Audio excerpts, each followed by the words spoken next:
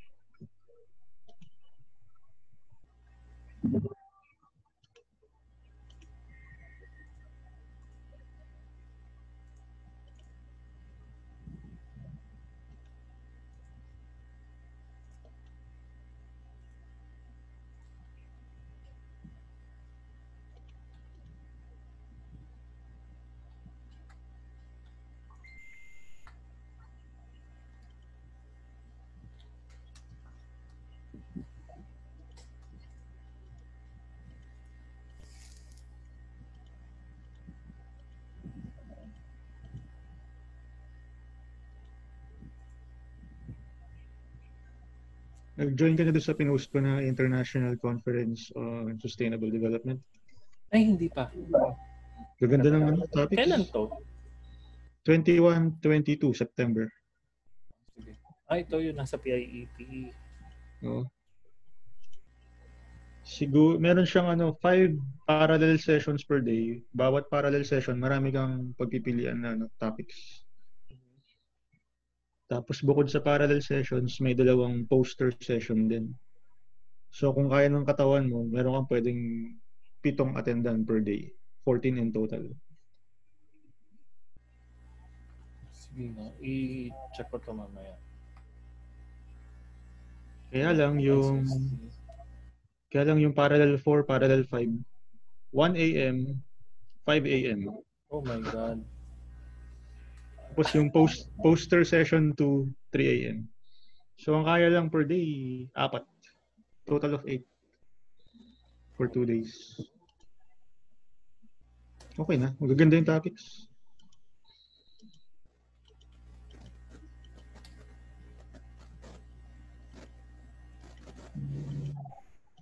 Sumasay.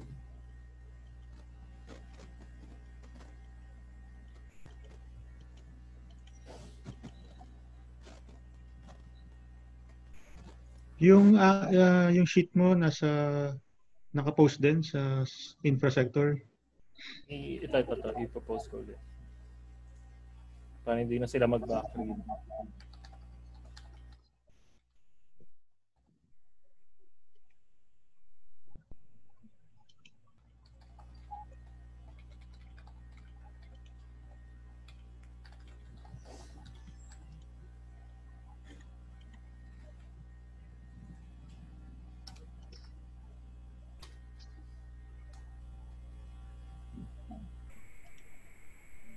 Goals.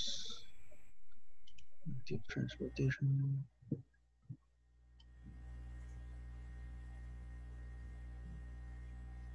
Kasi one way or another, i-refine pa rin naman natin itong mga Oo, kaya sana ma-fill up nila kasi after mo pa rin ma-refine, ultimately, check ko pa rin. Ako ang pinaka-accountable. Sobrang dami, oh. Mas dadami pa yan mamaya. Damn. Kasi pakiramdam ko yung pagkatapos itong mas pa-fill up na tignan mo, 3 na sila. Anonymous Moose, Blobfish, Hippo. Hippo. Wala pa tayong kasama. Nga pa nga eh. Basahin ko nga lang.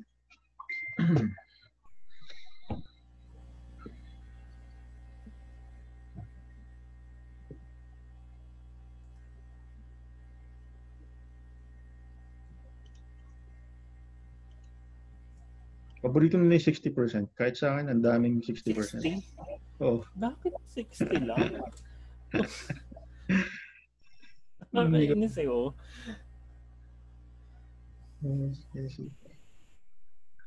Active transportation. Lesson travel time at least 50%. Pwede. May i-edit ako dito. Okay lang? Sige. Go. Go lang. Number of active transportation users.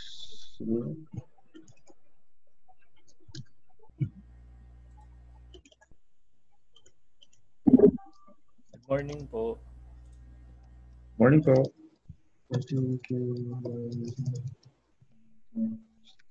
Morning po. Antayin lang po natin yung ibang participants.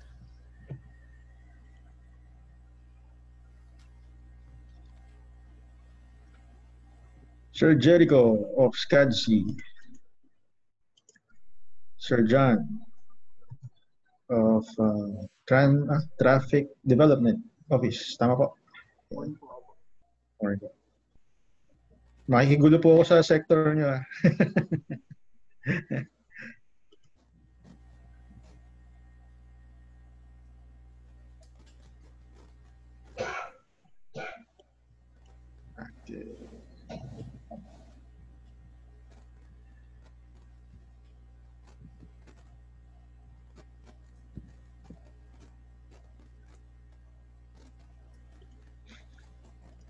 Sir Oscar. Yes po. Bike lanes. Saan Ayun nga lalagay yan? Dito sa active transportation friendly city. Ikaw na, lagay mo na. Promote to increase the number of active transportation, particularly non-motor. Yan. Sa indicator yan. Indicator natin, Okay. facilities, di ba? Presence of facilities. Baseline galing sa city engineering or CPDO. Ang target is... Or Transport Development Office. Kila Sir John. Pwede. Yes. DDO. Strategy. Create safe route. Strategy for me is... Sige, mamaya explain. Iano natin.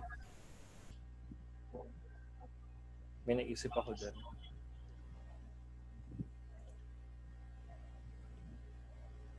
Public utility vehicles. Palitan na lahat ng battery powered. Solar powered. Phase out. Could jeepney phase out kasi ang mahirap doon ay baka mamaya anti-poor siya. So hanap ng way to subsidize ng government yung Or naka-ready yung alternative na livelihood siguro. Dapat.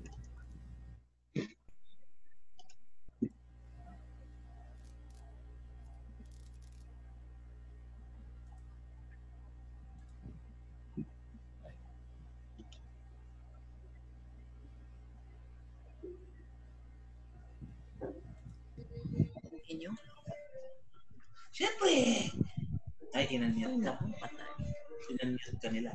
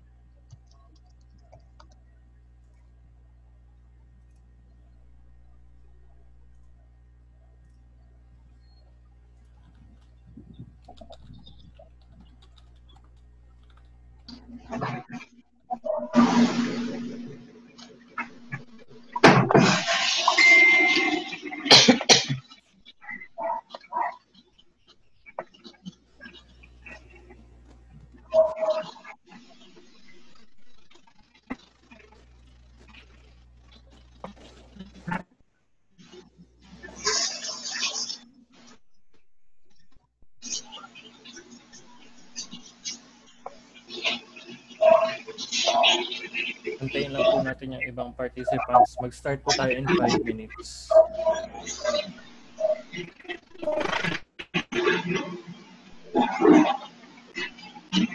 Wala kasan ko.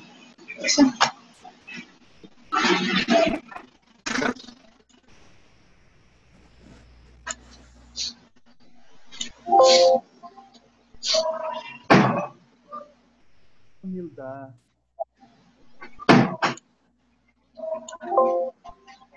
Pwede pala doon doon kahit sa kamay na.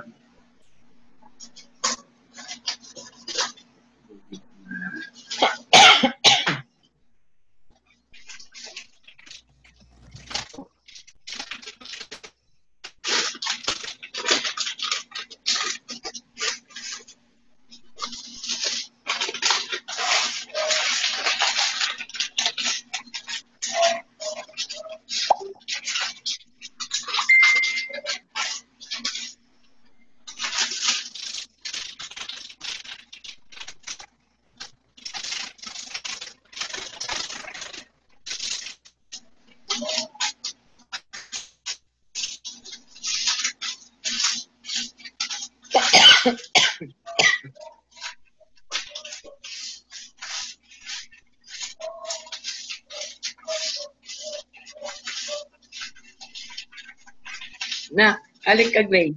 Sandali lang na. Nag-start na to?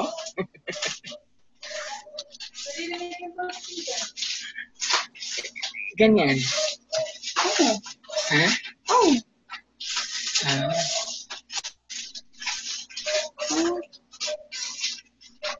So, hindi pa nag-start.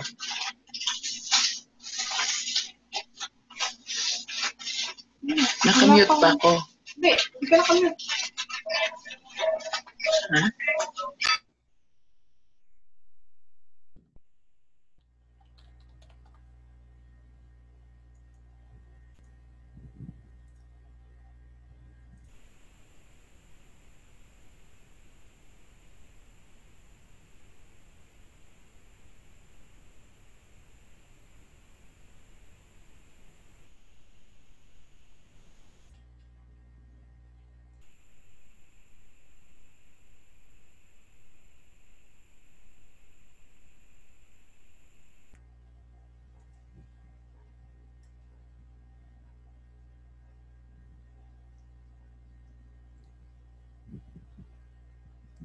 Two minutes po before we start.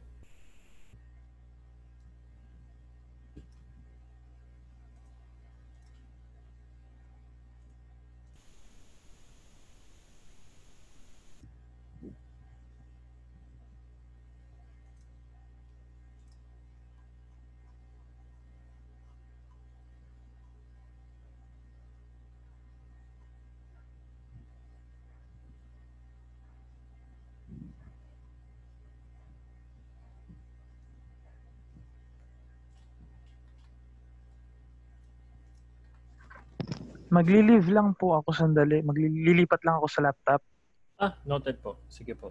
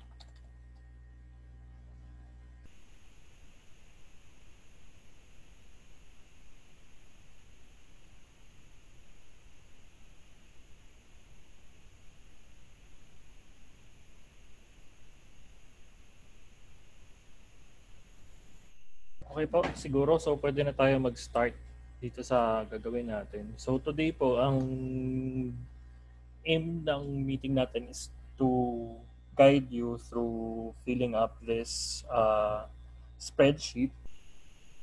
Since nung Wednesday, medyo ano lang tayo, na-introduce ko lang kung paano yung gagawin and then yan, kayo na yung nag-fill up. So, try natin na medyo collaborative yung atmosphere. So, I'll be asking you all to unmute your mics para po maging collaborative yung meeting natin for today.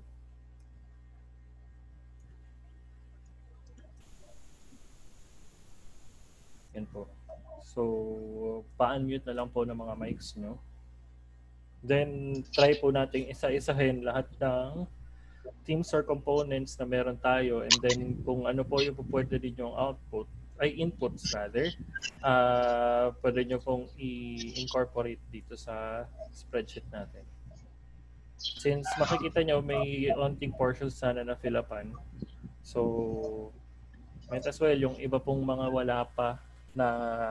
wala pang input dito or wala pang information, ma-fill upan na natin. So, isa-isa may mga dumarating na ulit.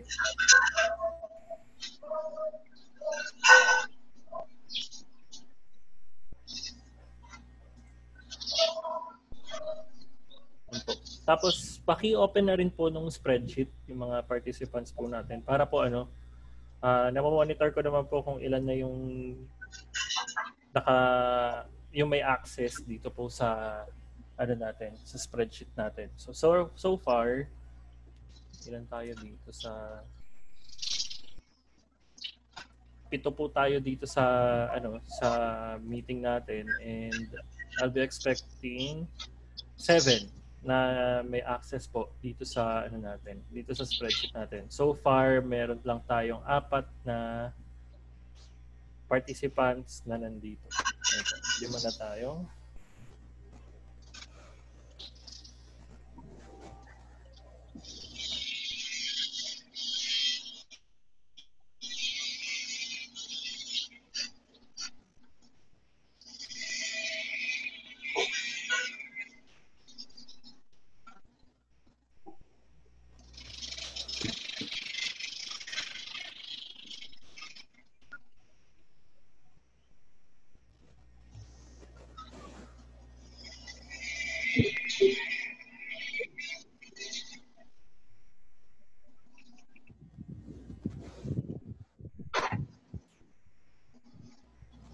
Ibibigay ko po uli yung link nitong spreadsheet para po may idea tayo. Nandito rin po sa Zoom chat natin to give you access. At the same time, yung workshop database para po meron tayong guide kung ano yung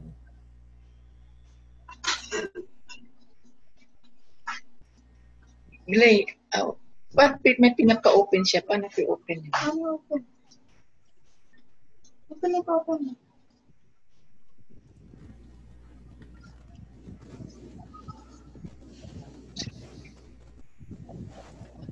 Yan. Sabi na i-open yung ano. Naka-open na sa'yo. Yun na yan. Ayan.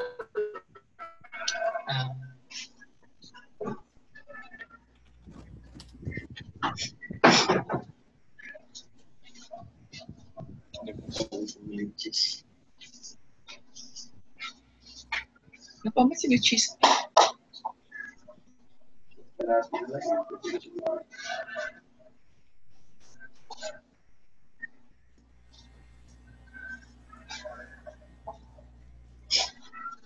yan po. So, naka-open na po ba lahat? Doon po sa doon po sa spreadsheet natin. Yes. Yes po.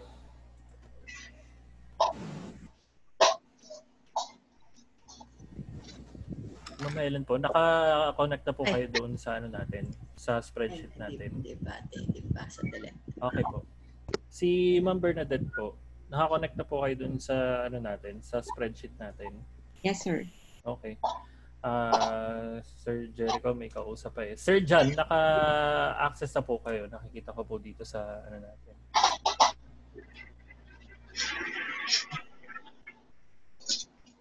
Yun po. So, siguro pagkatapos ang kinakausap si Sir Jericho, pwede nating start to.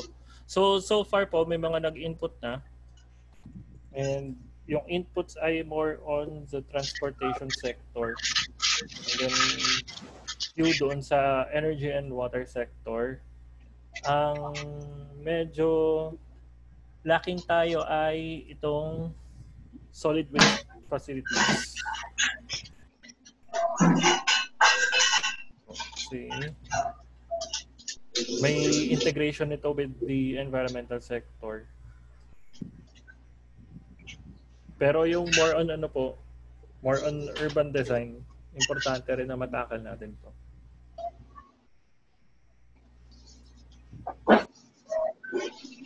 Regarding power, mayroon pong umattend ng first workshop natin ng power eh. So ang ginawa ko po ay binuksan ko rin yung naging output namin sa VRGA, sa goals and ano po, goal analysis. Ay, visual reality gap analysis rather. Mag-open na rin po ako ng files nung mga naging output po namin ng previous workshops para po mas pakita natin kung ano ba yung nakita ng mga participants doon na pwede natin magamit today.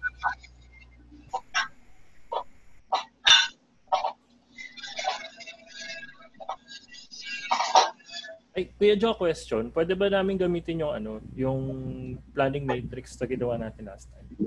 Sure. Sige. Pwede. Sige.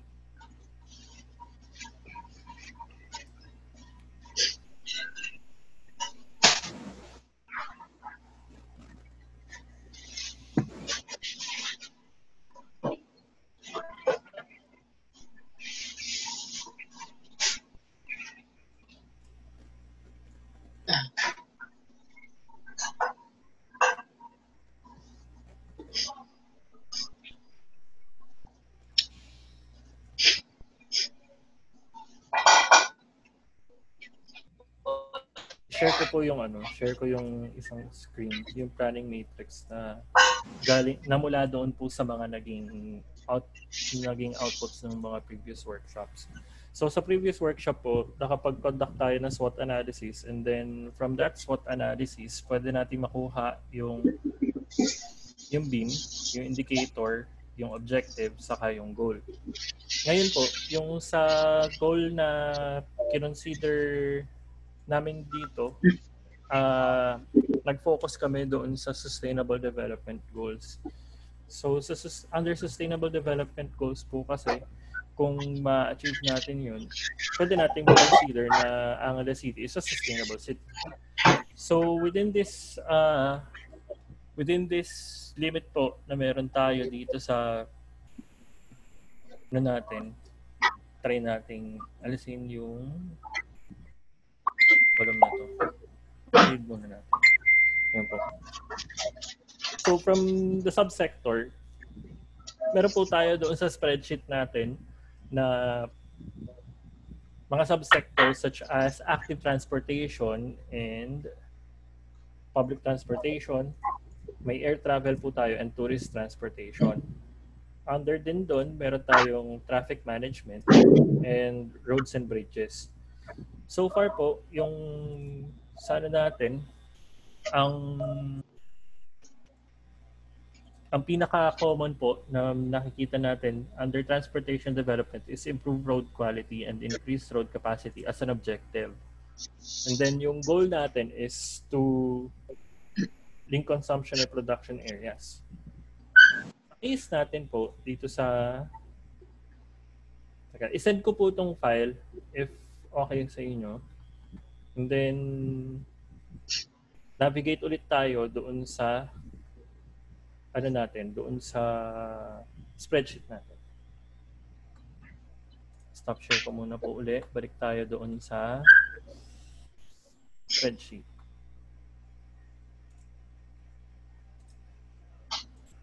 Yan po. So, dito sa spreadsheet natin, sa first portion po natin, so try nating mag-formulate sa active transportation. Ngayon po, may nakapag-input na po ng active transportation. So, ginawa niyang goal is to be an active transportation-friendly city. So, ang point po doon sa active transportation-friendly city is ina-ensure natin na mapopromote natin yung active transportation to increase yung number of users. So ano po muna ba yung active transportation? Active transportation po is yung non-motorized vehicle or non-motorized transportation such as bikes and walking po. So commonly, kung mapapansin nyo po, yung bikes and walking, at some point, kailangan may independent space po sila para makapag-travel such as sidewalks and bike lanes. Ngayon, ang indicators po natin na po pwede, since may objective tayo na kailangan natin i-promote yung active transportation,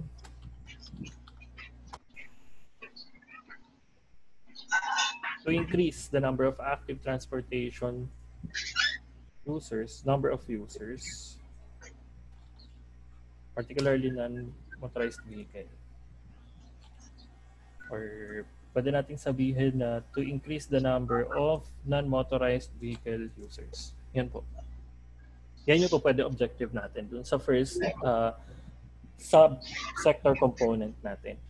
So, ang indicator niyan, kung meron po tayo objective, yung indicators natin, pwede more than one indicator po tayo. For example, dito po sa first portion natin, meron tayo number of people using active transportation. So, meaning to say, yung indicator natin, magbibilang tayo kung ilan yung bike, kung ilan yung naglalakad. Pero, more than that po, ang indicator na pwede natin is, sa tingin nyo, ano pa yung pwede nating indicator para po masabi natin na nagiging active transportation friendly yung city? Sir, Yun po. Sige po, collaborative po tayo ngayon. siguro po, one would be yung inform yung ating commuting public on yung mga sasakyan nila, where to board, where to unload. Well, strategy, no? I use this. Pero probably objective is yung paano ba yan i-set? Yung madali para sa mga commuters maintindihan yung informasyon kung saan sila sasakyan, ano yung sasakyan nila, saan sila bababa, papunta sa desired destination nila. Yung ano nyo po, sir, bale dito tayo pupunta sa public transportation. Public transportation ngayon siya. Kasi natin, sige po, pero ano po yan, consider po natin yan mamaya. Yung routes, familiarization of routes. Sige po, okay lang po. So ayun, pero may ang input ko naman po dito sa active transportation. Well, to have meron tayong hindi dedicated some areas could be dedicated, pero some areas yung may mga anong tawag dito, may sharing with other modes of transportation, like yung layout kasi ng natin, ng road network natin, hindi ganun kadali para lagyan ng bike lane, Yes, or walking lane. So probably in general, may mga areas na kailangan road sharing. So paano ba yung indicator na yun? Parang Sir, pwedeng inventory ng roads, inventory of roads, kung saan yung sinabi ni Sir John, titingnan natin kung meron pa bang provision for bike lanes at saka yung sinabi ni Sir John. Bale sa baseline po natin makikita yan. Kasi Okay. ang baseline natin is yung road inventory, to check natin kung adequate po ba yung road network to provide bike lanes or dedicated pedestrian Okay. strips. Yun po. So ang indicator natin is po pwede natin indicator. Yun po. Sa ba dyan yung availability ng mga kunwari, yung mga drinking stations para sa mga bikers or hindi ko alam, no? Or yung mga pag nagpapabomba ng gulong, pwede ba yun?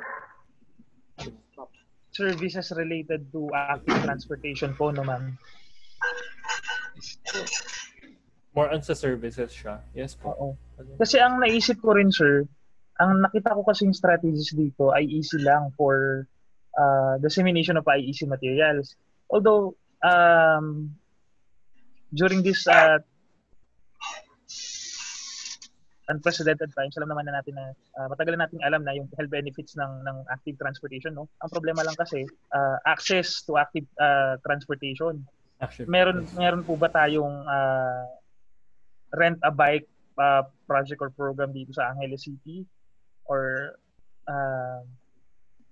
parang ganun, sir, kasi sabi rin ni Sir John kanina, hindi rin masyadong yung bike lane, hindi pa siya yung ating road network siya hindi pa fit for nalagyan ng bike lanes. So isang problem din diyan yung accessibility ng active transportation. For example, ako I'm from Mexico, Pampanga. So from Mexico to Clark, magbabike ba ako ganun kalayo? I mean, i-consider din natin yung mga taong pumapasok sa Angeles, dumadaan sa Angeles. Kung pag-uusapan natin yung active transportation. Ano ba yung mas marami, yung Angeleños na bumabiyahe o yung mga papasok ng Angeles na galing from nearby municipalities and cities? Yan po. So, yun doon sa ano natin, kung mapapansin nyo, yung first indicator natin is yung number of people using. Diba? So, from there, pwede nating i-promote dun sa mga tao within the city. Kasi as ano naman kumbaga parang kung iisipin din naman natin, talagang yung mga galing malalayo, mag-ano sila, either public transport or private transportation, di ba? So, ang ano natin is, kung magkakaroon tayo ng IEC, why not mag-promote na ngayon yung Angeles ng bike share? Tama po. Pwede. Actually, isang strategy na naisip ko dyan, sir, yung mga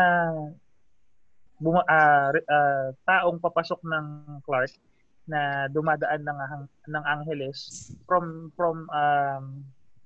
boundary ng Angeles to papasok ng Clark, baka pwedeng bike na lang ang gamiting transportation. Katulad ngayon, ang hirap pumasok ng Clark ngayon dahil walang jeepney na papasok ng Clark, napakahirap. So from Angeles, baka pwede na doon na mag-start yung rent-a-bike, tapos pag pauwi, parang ganun, sir, yung idea.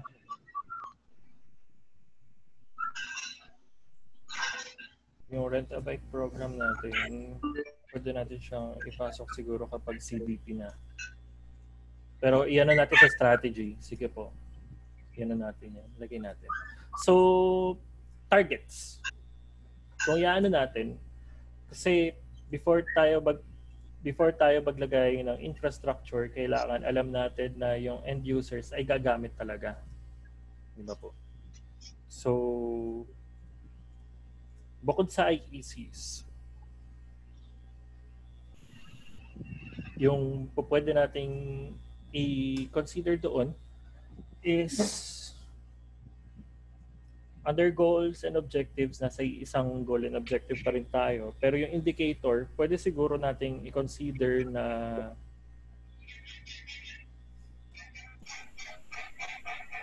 or yung baseline or target. Pwede tayong mag-check ng route algorithm para sa active transportation users.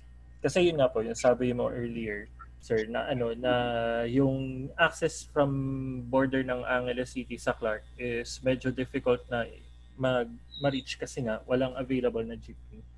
So pwede tayo pag-consider ng route algorithm, pwede nating pag-aralan kung ano ba yung ruta na kinukuha ng mga karaniwan na nagbabike para doon tayo mag-provide ng bike share. Yung dito sa may SM Clark, yan.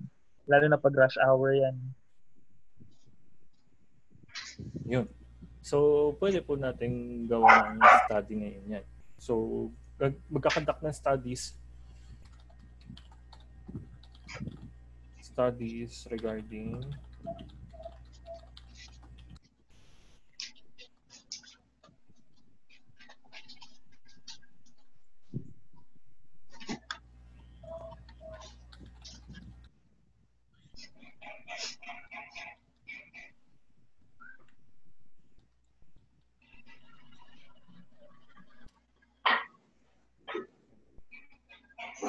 So, kung ano natin, definitely, pagkakaroon tayo ng increase or may increase in efficiency tayo and increase in number of users. Kasi yan na talaga yung magiging target natin to promote yung active transportation. So, yung mga strategies natin so far ay meron tayong IECs, tapos magkakonduct ng studies regarding the route algorithm. Pwede rin po tayo mag-create ng safe route once makonduct natin yung route algorithm. Kasi ganun po yung mangyayari dyan eh. Kumbaga parang gagawa muna tayo ng study kung ano ba yung common route na kinukuha ng mga bike lanes, ay ng mga bikes. And then saka pa lang tayo makakapagawa ng safe route for them. Then after the safe route, kasi titignan natin kung adequate ba yung roads na dinadaanan nila or hindi. Pero kung hindi adequate naman yung road, pwede tayo makapaghanap ng alternate route para doon sa mga bikes. So, with that, after natin makakuha ng safe route, pwede na tayo mag-rent a bike program. Sir, pwedeng i-add yung Yes, lawakan na natin siguro yung saklaw ng rent a bike program. Sige po. Gawin na nating campaign. Kumbaga, components ng campaign na yon, meron tayong bike clinic for those who want to enhance their biking skills o gusto mag-aral lang. Though, alam naman natin may mga individuals din na hindi marunong mag-bike. Yes po. So, let's start the campaign with ang mga programs niya. One is bike clinic for enhancement to learn how to ride the bike. Another is yung isang component doon, yung rental, at saka yung isang component, yung maintenance. Yes po. Ang medyo na-foresee ko dito, ang mangyayari kasi, kung hindi natin pagplanuhan yan, baka mangyari yung nangyayari ngayon sa mga drivers ng motor vehicles. Very evident, yung maraming nagbabike sa daan ngayon, kaya lang hindi sila aware sa road sharing. Marami rin hindi aware sa maintenance ng bike. So, parang gawin na nating yung approach buo. Para we are preparing the infrastructure for the roads, at the same time, we will be preparing and conditioning the users of those roads for the bikes. Oo nga po pala. You are free to type po dito sa spreadsheet natin na habang nagko-collaborate tayo. So far, sa pagkaka-interpret ko po doon sa sinabi niya Sir John, ang na-interpret ko dyan is yung bike clinics, capacity development, and values formation para sa mga end users. Yan. Kasi, kumbaga, parang in-enhance natin yung capacity nila to promote and at the same time to utilize kung ano man yung maibibigay natin for active transportation. Yan po. So, ano pa po for active transportation? Yan po. May mga inputs po tayo regarding doon. Aside po doon sa mga nasabi ni na Sir Jericho and Sir John.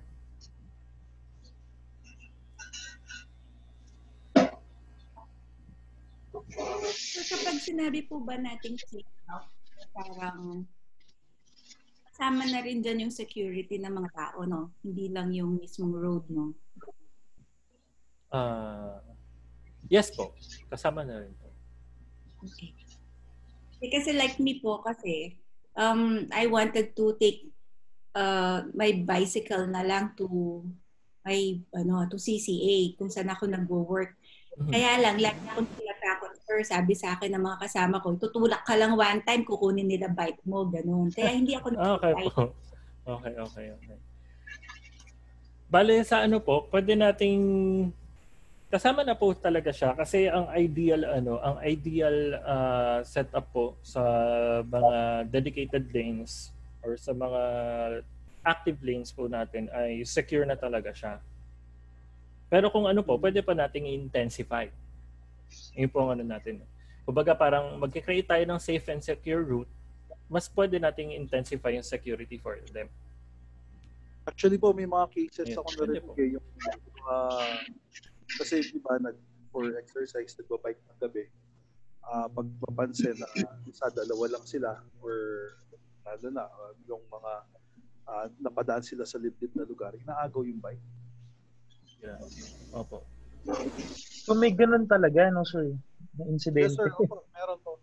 At saka, siyempre alam naman natin yung mga bike nung hindi basta-basta yung presyo na-upgrade nila kung minsan halos mahal pa sa auto. May mga cases na gano'n dito sa Achilles. So dapat po malaman din natin ano yung mga areas na yon para siguro dagdagan natin ng light post or tayo ng stations, barangay post. So, I guess pwede ba yun, Sir Oscar? I mean, pwede ba isali sa active transportation considering the security?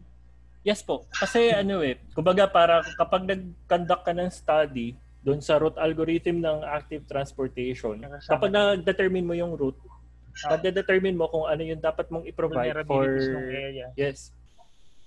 Precisely po. Yun yung natin. Kaya tinitingnan natin kung ano ba yung pinaka-common na dinadaanan ng mga bikes para po doon natin ma-ensure yung safety. Ang question lang po dyan is, what if dumaan sila doon sa hindi common? Okay. Yun lang ang dyan Yun lang yung magiging repercussion doon. Kasi ang hindi naman lahat nasa isang bahay lang. Kumbaga parang may iba't ibang branch po sila na dadaanan before pumunta doon sa main route na yun. So isang study lang po ba yan? Kasi kung hindi lang yan isang study, baka pwede natin siya maging indicator, number of studies produced by the city. Pwede po. Developed by the city. Yun. Pwede po. Okay. Number of by the city government. Yes. City government.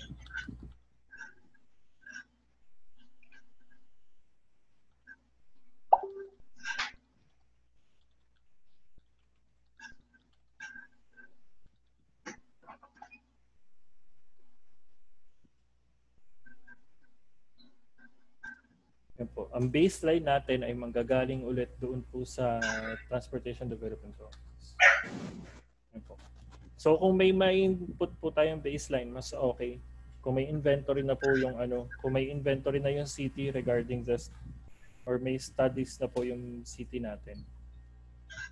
Doon po sa LPTRP ng Angeles, wala po bang kasamang yun? Data, I mean baseline na pwedeng kuhanin doon? Alam ko, sir, meron. Kaya lang, ang talagang nakatutok sa LPTRP, si Engineer Malvin Santos, kaya sabi ko sa kanya, mag-join ka kasi yung transportation related. So parang siya makakasagot doon. Pero alam ko may mga data kasi. Opo. Ang LPTRP po ay dedicated sa public transport. Ayan pala si Malvin, sir. Yung may question din. Opo. Regarding sa LPTRP. Yes po, sir. Hindi, kasi po nasabi ni Sir Oscar, kung may pwede tayong ilagay na baseline dito sa number of studies na indicator natin for active transportation. Naisip ko po baka meron tayong pwedeng kunin doon sa LPTRP natin. I think meron na po ang Angeles eh. Yes po sir, actually meron na po yung Angeles pero kaka-forward lang po niya sa regional office, sa DOTR po. Ayun po. Kung meron tayong mai-input dito na baseline from the submitted LPTR, mas maganda para mapunan natin yung blanco sa spreadsheet. Yes po sir. So far po yung data po natin po is sa LPTRP, naka-focus na po sila sa PUJs. Pero hindi pa po nagawan po na study yung sa po doon sa alternate po or other means of transportation like tricycle po and other transportation po. Okay. So, sa LPTRP natin yan. More sa public transport talaga siya eh. Yes po. Okay. Doon po sa active transportation, pwede po mag-suggest po, sir? Sure. Sige po, sir. Okay lang po ba na encourage din or promote din po natin walkability? Yes, walking. Total, napag-usapan na rin po yung safety. Kung pwede rin po na gawin din po secure po yung mga sidewalks po para ma-encourage din po yung iba na maglakad po if wala po talaga available na other means of transportation. Pwede po. Pwede. Promote sustainable transportation. Kung magpo-promote po tayo ng walking, feeling ko dapat ibang goal na siya. Sige. Kasi, opo. Ayun po. Kung ano natin, kasi po, ang first goal natin is meron tayong sustainable magpo-promote tayo ng sustainable transportation. Yes po. Since meaning to say, kailangan may means tayo to do that. Ibig sabihin, kailangan natin ng bikes.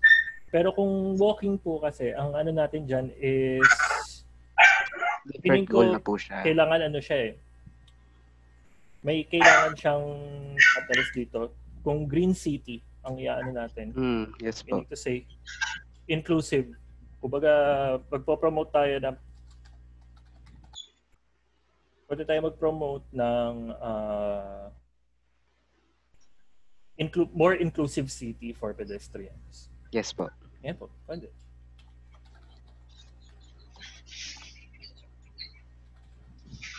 A more inclusive space for pedestrians.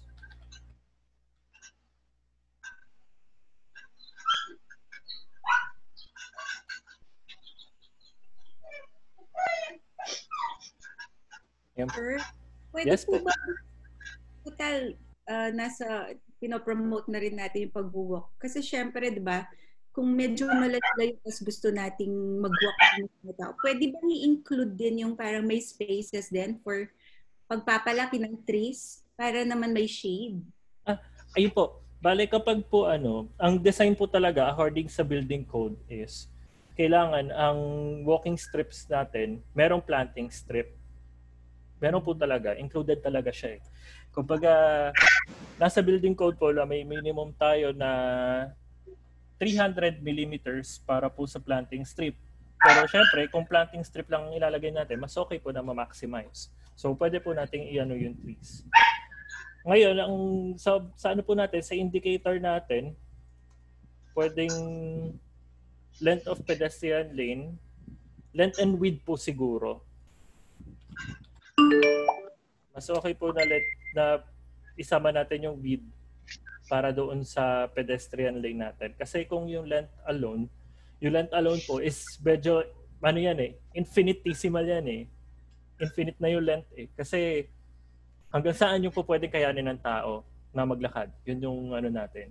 Pero yung width po kasi, yun nga, yung sinasabi po ni Ms. Bernadette kanina, na yung walking strips natin ay kung may natural shading, ang tinatawag natin, mas okay. So, dun po sa width natin pwede tingnan yan. Kung adequate ba yung binigay na width dedicated para sa mga pedestrians. And, ayun po, may indicator tayo. Pwede dyan indicator yung compliance ng sidewalks natin sa accessibility law. and building code.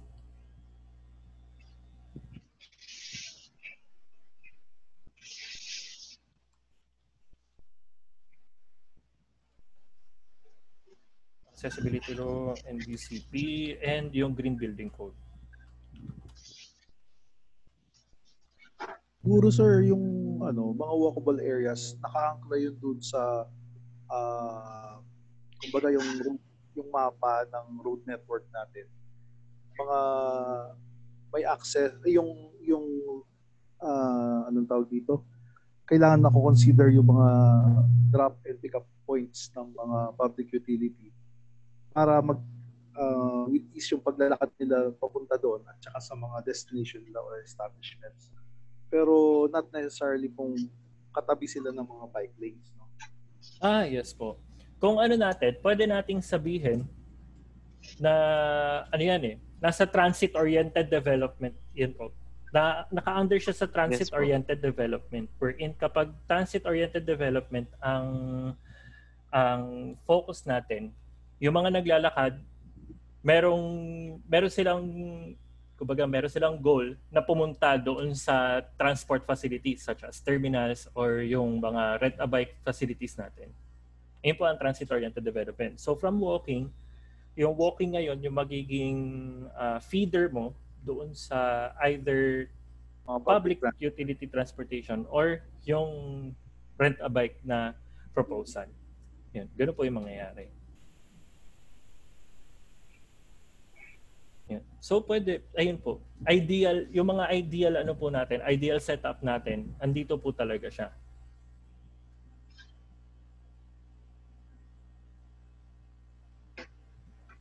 Promote age-friendly. Pwede.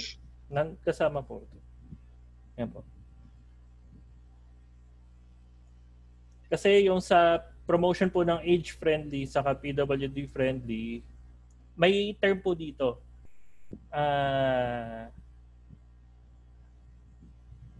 But i-revise ko po, okay lang po ba? Sino po yung nito? Sino po yung incorporate nito?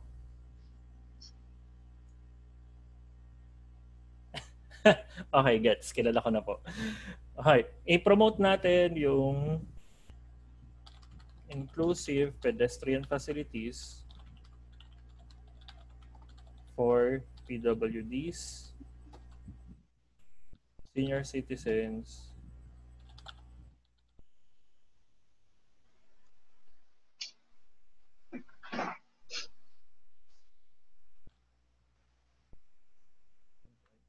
ano po natin.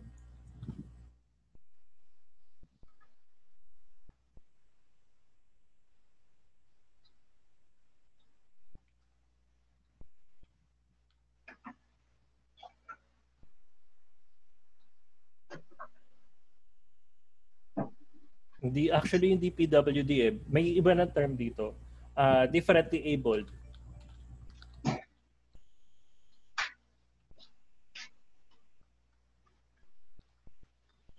Yan.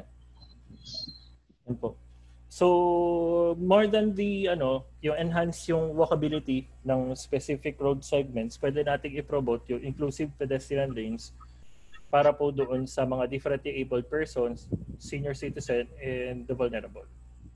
Yan po. Yung vulnerable, kasama dyan yung women and children. Yan po. Okay. Yung sa indicators po, since ang objective natin is magpo-promote tayo ng inclusive pedestrian lanes, kailangan mag-comply nung mga sidewalks natin sa accessibility law.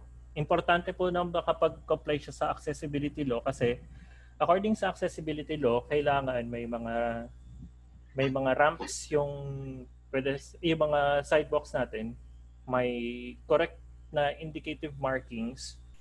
At the same time, yung mga tactiles po natin, kung alam natin yung tactiles po, kung mapapansin natin yung mga dedicated tiles, yung color yellow na may patterns po, yun po ay guide para sa mga blind people para alam nila kung kailan maglalakad, alam nila kung kailan hihinto. Yun po. So ang baseline po natin dito ay kailangan manggaling doon sa mga government agencies po natin or sa government sa local government entity natin na nakakapag-ensure ng compliance. The same time po yung may inventory ng roads. Kasi po importante na makita natin sa road right of way na yung carriageway and sidewalk ay magkahiwalay. Yun po. Kasi po ang road right of way, baka minsan po kasi ang concept ng road right of way, kapag naririnig ng tao ng road right of way, ang naiisip lang po nila ay carriageway. Pare, ang road right of way po ay combination ng carriageway and yung sidewalks po natin. It's 11 o'clock. Okay. Tapos yung ano po natin, sa targets natin. Okay po. So ang target po natin dito is ano po yung pwede natin target dito? Based po doon sa na-discuss natin. Ito. Sa tingin niyo po, ano po yung pwede nating target dito po sa napag-usapan natin?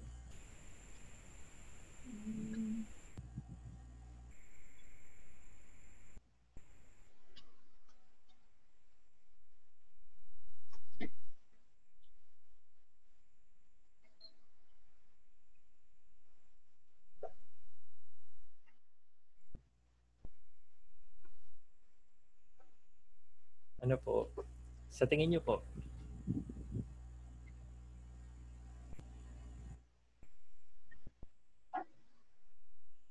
Ano po yung pwede nating gawing target? Sir, construction of construction establishment of yung mga yan. Sige po. Ang ano natin, sige po. Parang covering, let's say, 60% of the applicable areas na may ganyan. 60% of sidewalks. 60% po ng sidewalks doon sa loob ng city. Sa tingin niyo? Yes, sir. Oh. Yung 60% of sidewalks compliant doon sa accessibility law. Kasi na may mga ramp siya, safe for walking, at saka secure sa mga vulnerable members of the community.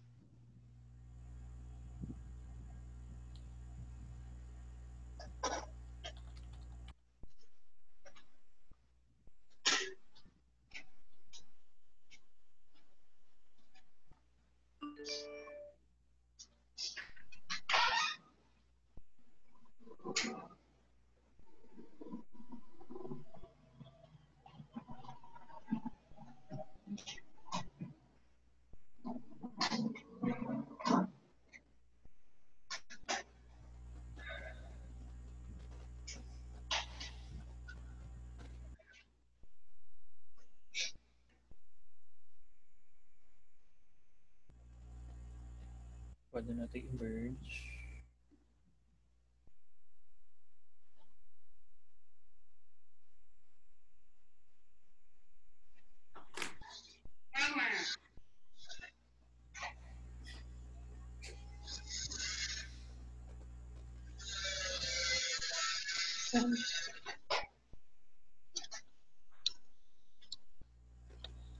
Yan po. So, comments pa po regarding doon sa inclusivity ng space para sa pedestrians. So, kung may target po tayo ng 60% ng sidewalks or 60% compliance ng sidewalks, ano pa po yung pwede nating target dito? Bukod doon sa inclusivity ng facilities natin, ano pa po sa tingin nyo yung pwede nating target? Paano po sa end ng pedestrians? Doon po sa end ng tao. Yung 100% yung safety ng mga pedestrian. Sige po.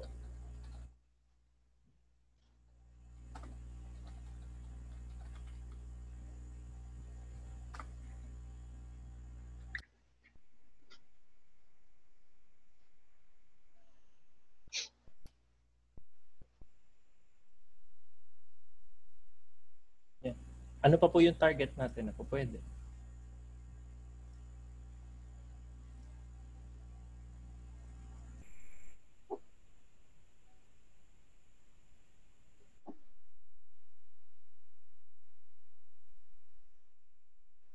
Kung okay na po tayo dito sa targets natin,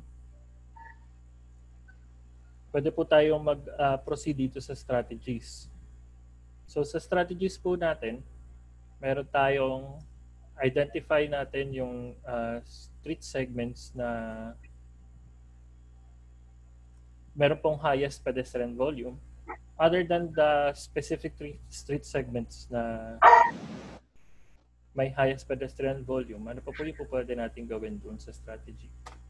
Pwede po tayo mag-combine ng strategies. Bukod po doon sa, after nating ma-identify, halimbawa po, kung natapos nating i-identify yung street segments, what's next? Halimbawa po, na-identify ko na maraming naglalakad near the plaza, or na-identify ko na maraming naglalakad malapit sa mga university compounds natin. Ano yung next na po pwede kong gawin?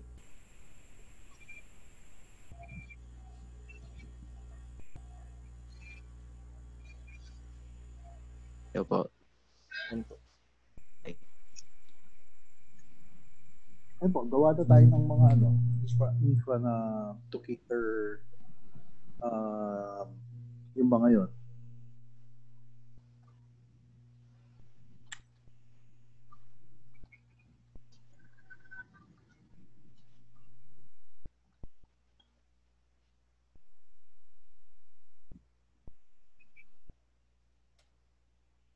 So we identify specific street segments and construct pedestrian inclusive facilities.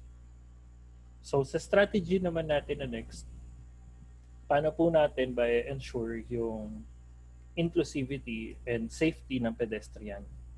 Yung inclusivity ng pedestrian lane and yung safety ng. Paano natin siya matatransform as a strategy?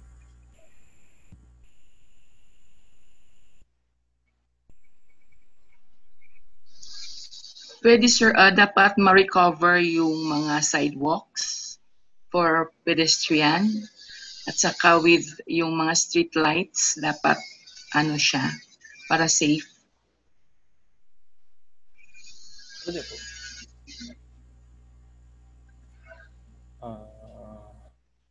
Pwede nating isama sa indicator yung adequate lighting.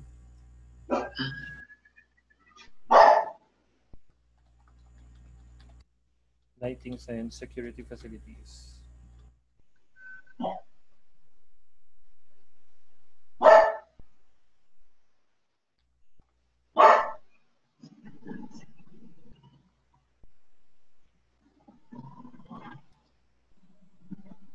Pwede po siya kasama sa indicator.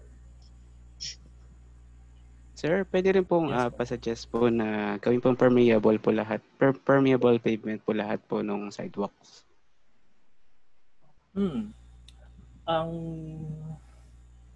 Yung Kumbaga, occurrence po ng baha, sir, sa Angeles City.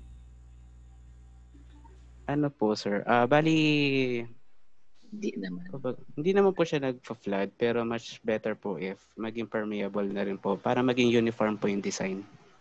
Kasi po nag-start na po sa yung project po sa green na yung sa portions po ng Philam Friendship and sa may bandang Santo Rosario po. So, in-encourage na po namin sa design po na permeable din po sila. Much better po if ma-adapt din po sa buong city. Pwede po sa strategy yun, sir. Create a uniform design para po doon sa mga Yes, po. sidewalks natin. Yes po. Kumbaga parang streetscape na po sila.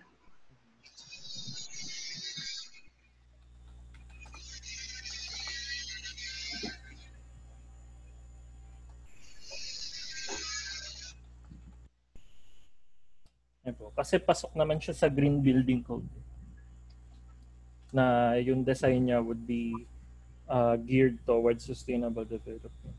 Pwede Yes naman. po, sir. Yeah. Bale, sa strategy po, pwede tayo mag-create ng uniform design for the sidewalks that will address local code requirements and security of pedestrians. Yan po.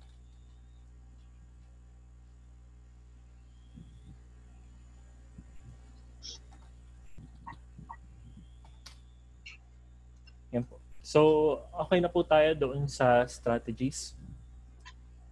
Okay po, baka po may comments pa regarding active transportation before po tayo mag-proceed sa public transportation. Medyo tumagal tayo doon sa active. Sige po. Ano pa po yung pwede nating, kung may comments pa po kayo regarding active transportation, pa-check po muna.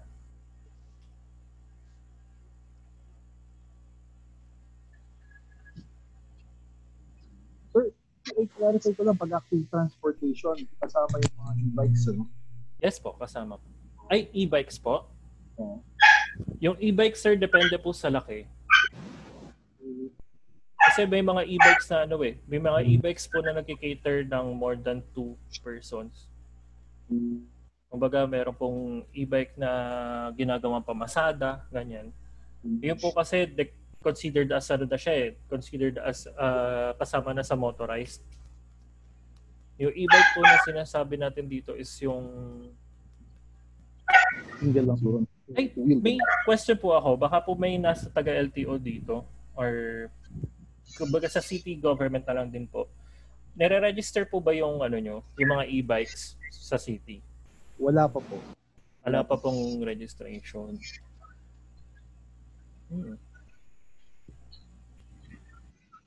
Ayun po, kasi nakadepende po sa capacity ng nakadepende sa capacity yung sa e-bikes. Kaya po, kung kami yung nung nagko-conduct po kami ng study, hindi po namin sila kino-consider sa sa active transportation. Kasi sa active transportation po kasi ang kino-consider natin dito is yung kailangan ng physical effort ng tao. Ayun po. So, biking and walking po talaga yung nasa active transportation.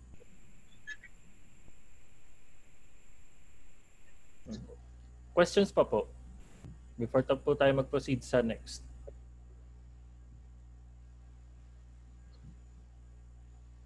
Ayan po. Nagigets nyo po yung process natin so far.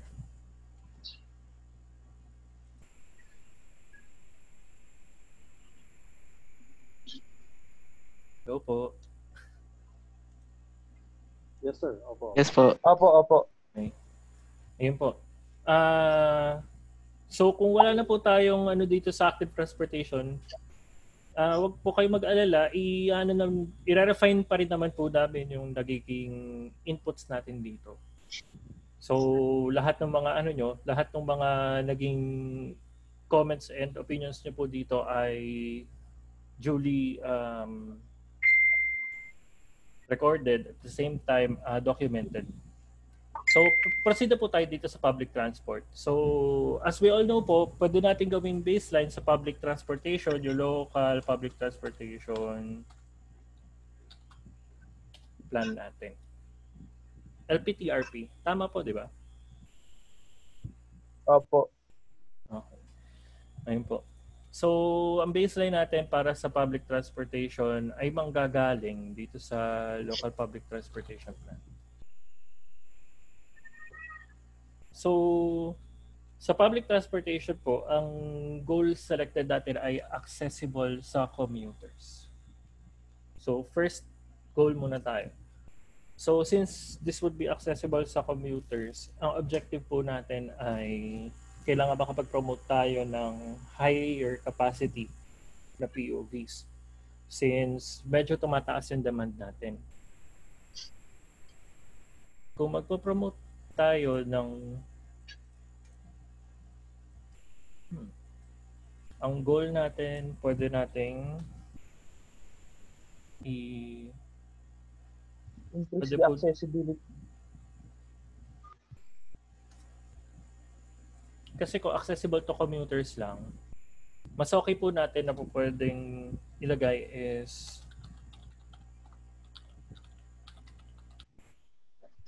to provide sustainable public transportation that is accessible to commuters. Yan po. So, pwede nating indicator ay number of higher capacity PUVs na powered by renewable energy. So, ang baseline po natin na po pwede, yan po, yung baseline po natin ay bale actual figures na po siya dapat. Yan. So, base po sa local public transportation, feeling ko may data naman na po kayo regarding doon. Kung ilan na ba yung Wala pa po yata tayo. Wala pa po. Isama na lang po sa strategy yun. Pwede po. Sa gawa ng baseline. Sa indicators po natin, pwede nating ilagay siguro na yung number of PUVs compliant to PUV modernization law. Kasi kailangan na po talaga nila mag-comply. Since ito yung pinupush ng ano ng tawag natin doon ng national government. As far as ito, sir, wala pa po tayong wala pa tayong clear guidelines dito, no? Opo. Wala pa rin ako nababasa. Ang nababasa ko pa lang po yung omnibus. Yun pa lang ang meron tayo. So sa mga karating bayan natin, lalo sa San Fernando, may mga e-trikes na. Tsaka yung yung parang ano bang tawag dito? Parang minibus siya, na jeep type parang gano'n. Ayun po. Yun po yung isang model ng sa PUV modernization. Yun po yung isang ideal model na ginagamit nila. So ginagawa nilang enclosed yung mga makabagong jeepney na tinatawag nila. Yan. So sa objective po, kasi under one objective naman to yung sa compliance ng public vehicles.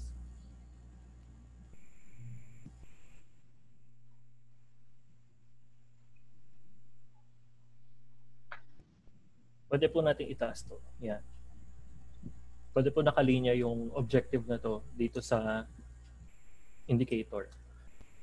So yung baseline, medyo clear pa tayo dito kasi wala pa po tayong hawak na data. Target. So sa target natin,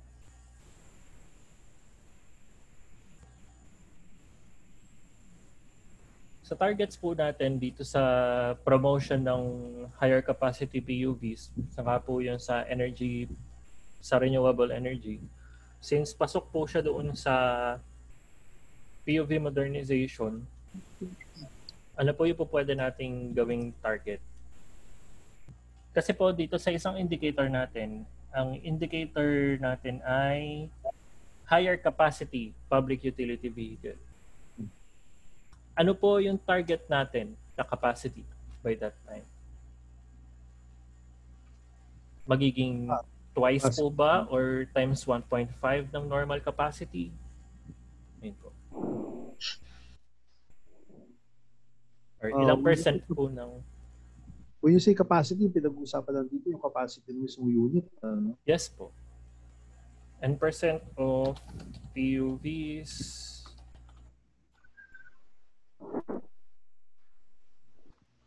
Siguro two things yun percent of units at saka number of units at saka percent increase in capacity of every unit.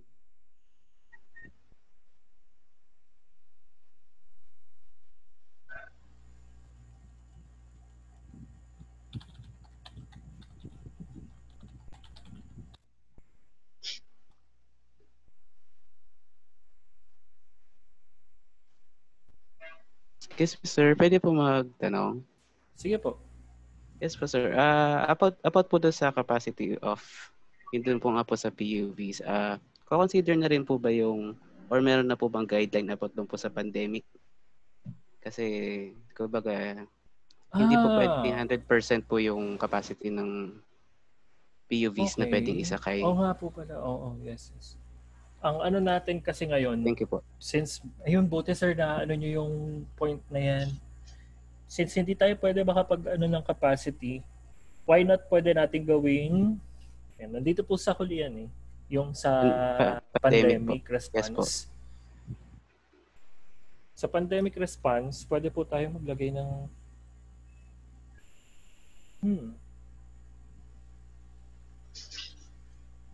Oo nga, since hindi natin pwedeng increase yung capacity. Actually, pwede naman po, sir. Kasi, di ba, this is for long term naman. And hindi naman, tawag ito, pwedeng magbago yung situation natin for the next 3 to 5 years or 10 years. Yeah, pwede naman po. Kasi yung land use plan naman is around 10 to 20 years naman siya. So, I think pwede naman siya na i-target pa rin. I agree po kay Sir Jericho. Probably let's treat this pang long term. Yung at saka yung nabanggit ni Sir Malvin ng this situation is very temporary. Anyway, in of parang special case naman pag may pandemic or any disaster. Na talagang ang mangyayari kung 50% of the maximum or usual capacity, pumunta tayo dun sa 50% of capacity. Sige po, iano natin yan sa goal natin.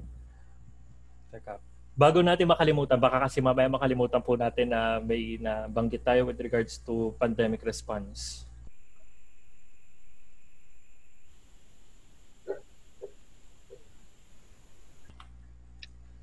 Iano natin na... Kasi parang malito tayo. Let's say, when we talk of the capacity of jeepneys, sampuan, ano bang consider natin? Yung 50% o yung normal capacity niya? Similar with buses, ano bang consider natin? Yung total seating capacity niya or yung existing allowed seating capacity niya?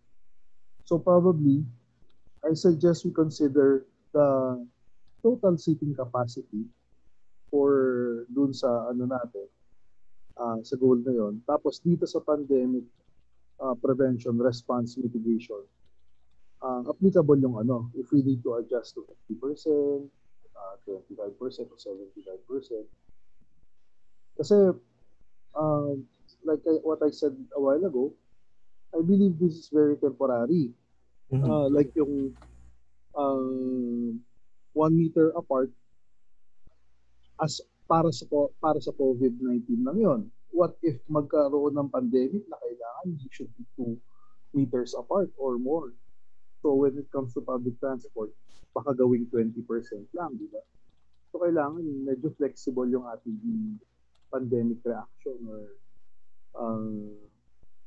preparedness. Yes po. Ng national government. Baki-check po itong nasa screen natin. So ang ano natin is reduction of capacity of PUVs to 50% or lower depending on the gravity of situation and national government provisions. Kasama po sa strategy. Sir, excuse me. Po, di ba yung objective natin dito is yung high-powered, ano sinabi ni Sir Jan dyan? High-powered, ito, higher capacity public, na gumagamit siya ng renewable energy. Yes. So siguro, sir, pwede naman nating ma-increase yung capacity kasi yung design yan, hindi na siya yung sa traditional na jeepney. Nasa modern na siya. Yes po. Yes. Just like sa Manila ngayon, yung gumagana na di ba malalaki na yung design na parang jeepney dyan. So, ma-increase pa rin natin yung capacity.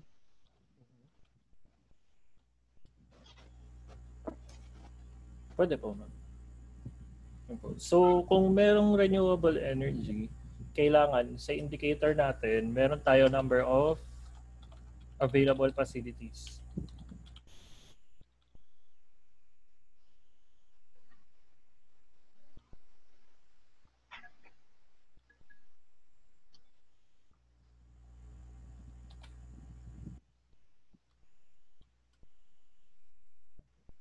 Catering the generation of energy of modern PUVs.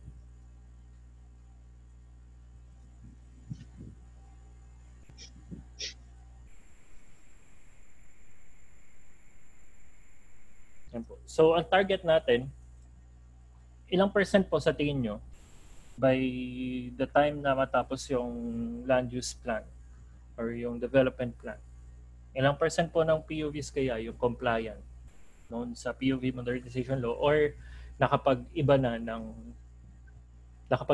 units nila? Ilang percent po ng PUVs ang target natin? Sir, mayroon bang time frame dyan? Yung kung kailan talaga sila dapat susunod sa modernization? Yes po, ma'am. Ang ano po niyan ay by Kailan the yung end time ng... frame? Yung time frame po As ng per yung PUV... Base po doon sa batas? PUV modernization law. Meron ba naka-state doon? Ang ano ko po kasi dito, sa nabasa ko po kasi dati, kailangan within a year. Pero ibasahin ko lang po ulit para po i-verify po natin yung time frame. Okay.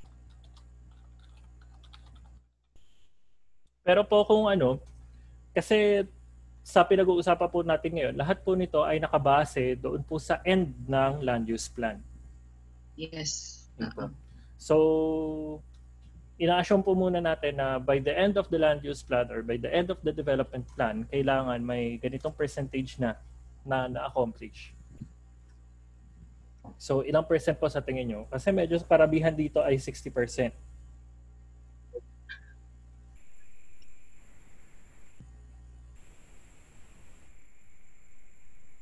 Yun po. So, ilang percent po ng PUV natin sa tingin nyo ang makapag-comply?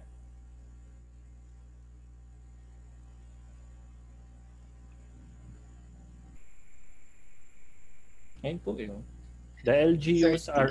Sige po, ma'am. The LGUs are required under the program to submit their own LPTRP as a prerequisite. So, dapat po naka-incorporate dito talaga yung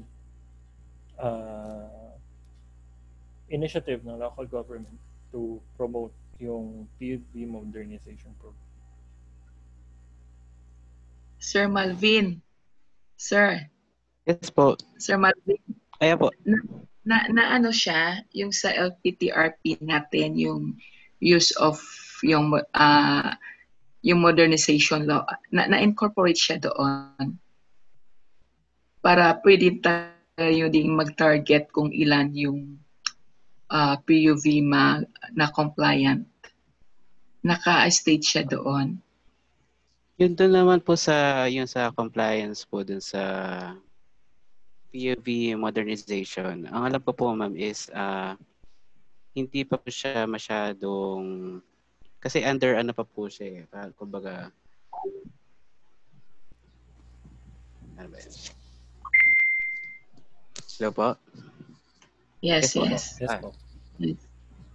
Actually hindi pa po siya na-adapt kasi may mga kumbaga may mga against pa rin po do sa phase out ganyan. Kumbaga hindi pa po sila equip or parang ready po para po do sa pag-phase out do sa modernization.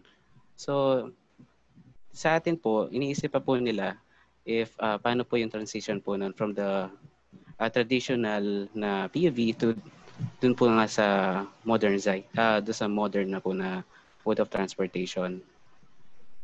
Dito po sa LPTRP po natin is yung naka-specify po is yung mga routes. Mm-hmm. Okay. Pero about po doon sa modernization, hindi pa po siya ganun kumbaga hindi pa po siya masyado natatakel po.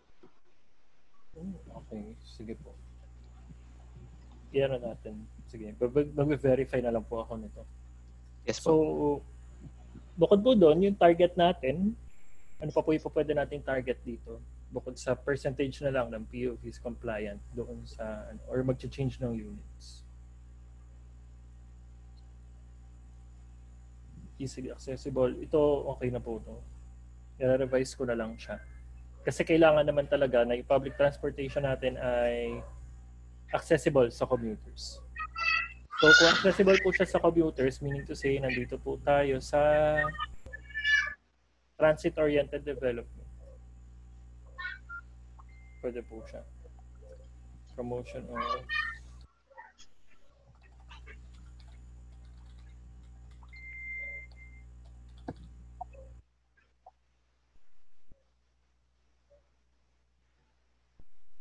Yan po. So, anything we need to clarify po dito sa public transportation before po tayo mag-proceed doon sa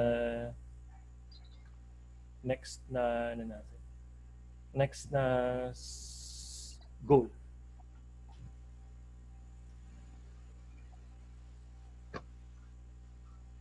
Wala na po. Wala na po tayong kailangan pang i-clarify sa public transport. May, sir, Sir. pwede rin natin target, sir, siguro yung cleared areas. Paano pong cleared areas? Yung mga lugar sa Angeles na usually pinaparkingan yung sideways. Sa traffic management po yan, sir. So, hindi siya under nitong public transport. Hindi po. Kasi may mga... Sige po. May mga public roads kasi na dinadaanan ng mga jeepney. Lalo na dito sa bandang, sa may Holy Angel. Opo. Maraming mga naka-double parking din. Actually. Kaya hirap yung ibang motorista rin na dumaan.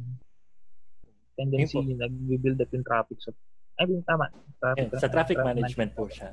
Yun. Sige. Kasi kailangan po nating paki-check po yung screens nyo dito sa natin. So sa traffic management kasi natin, pwede nating identify yung drop-off or pick-up. And then yung informative and traffic sign, enforcement of traffic rules and regulations. Okay. Pwede po. Kasi kumbaga parang nag-meet lahat yan doon sa travel time. Ayun po. Ngayon, yung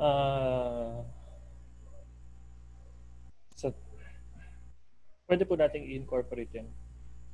Sa objective natin, lesson travel time, central traffic management, pwede po natin siguro gawing objective na yung road is clear. Pwede po natin sabihin na clear yung roads natin. Clear of obstructions.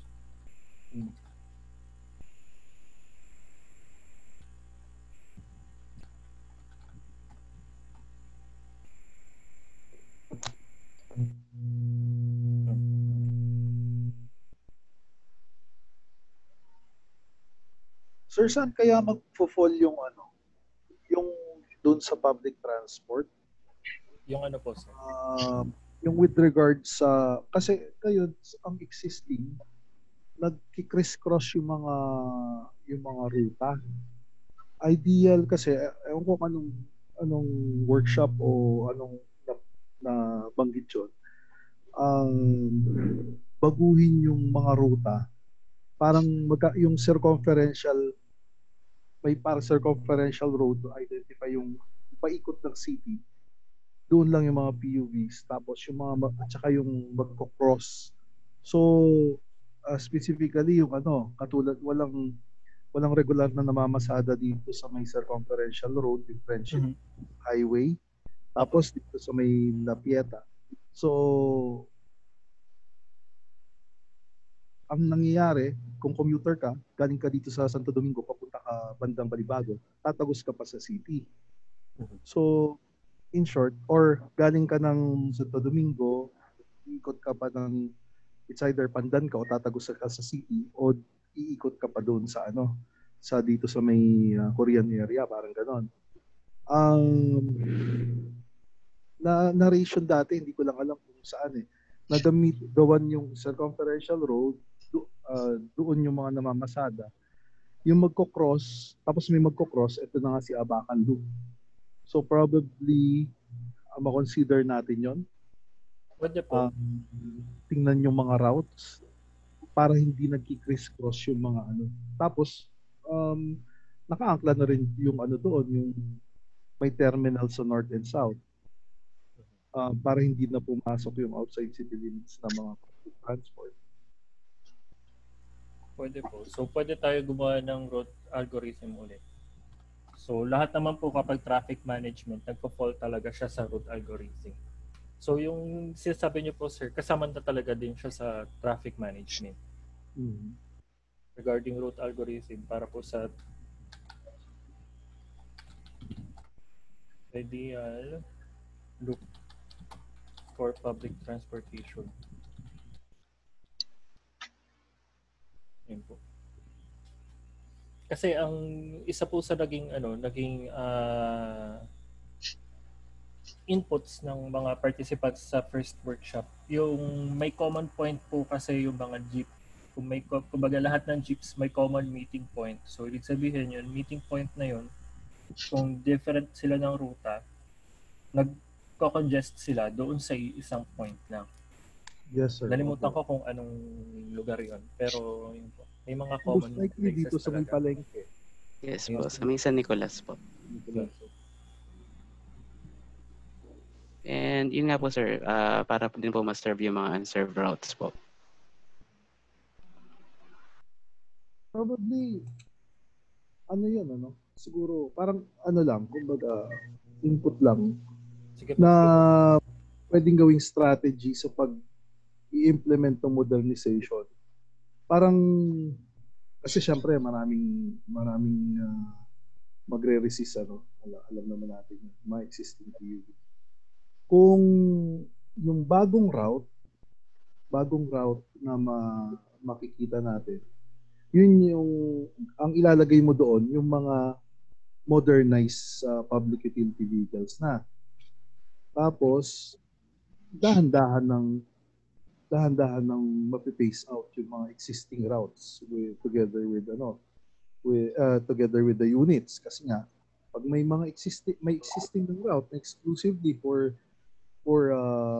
yung mga modern PUVs na run by renewable energy, strategize na tayo na ikayatin yung mga existing drivers na dispose na nila yung old PUVs nila and dito na sila mamasada sa route na to.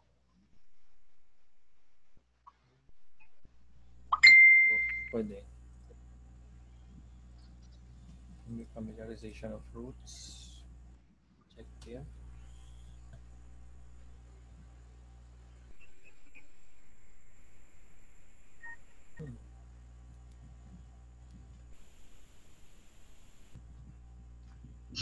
Maganda kung instead of familiarization po ng routes, parang mas okay na pwede nating creation of an ideal creation of ideal routes for public transportation.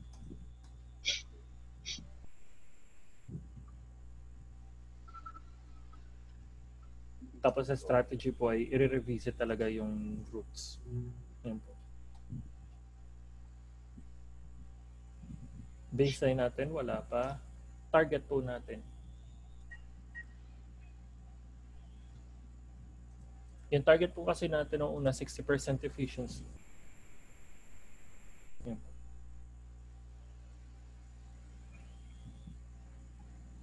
Question pa po regarding public transport.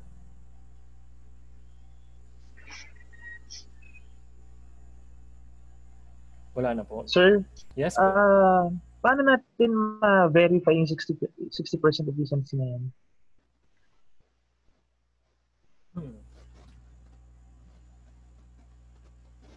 Actually, same question here. Paano natin ma-measure yung 60% efficiency? 60% ba nung total capacity? Or 60%? Kasi public vehicles are utilized. Oo nga. Baka parang mababa siya as target for a long-term plan. Actually. Kasi accessibility yung pinag-uusapan, then 60% lang after 10 years. Actually, mababa po yung 60. Hindi po kayo naglagay nito, by the way. Opo. Inaano ko lang. Baka kasi ano lang ako na nakot lang attention ko. Ano nga yung measure? Paano nga ma-measure?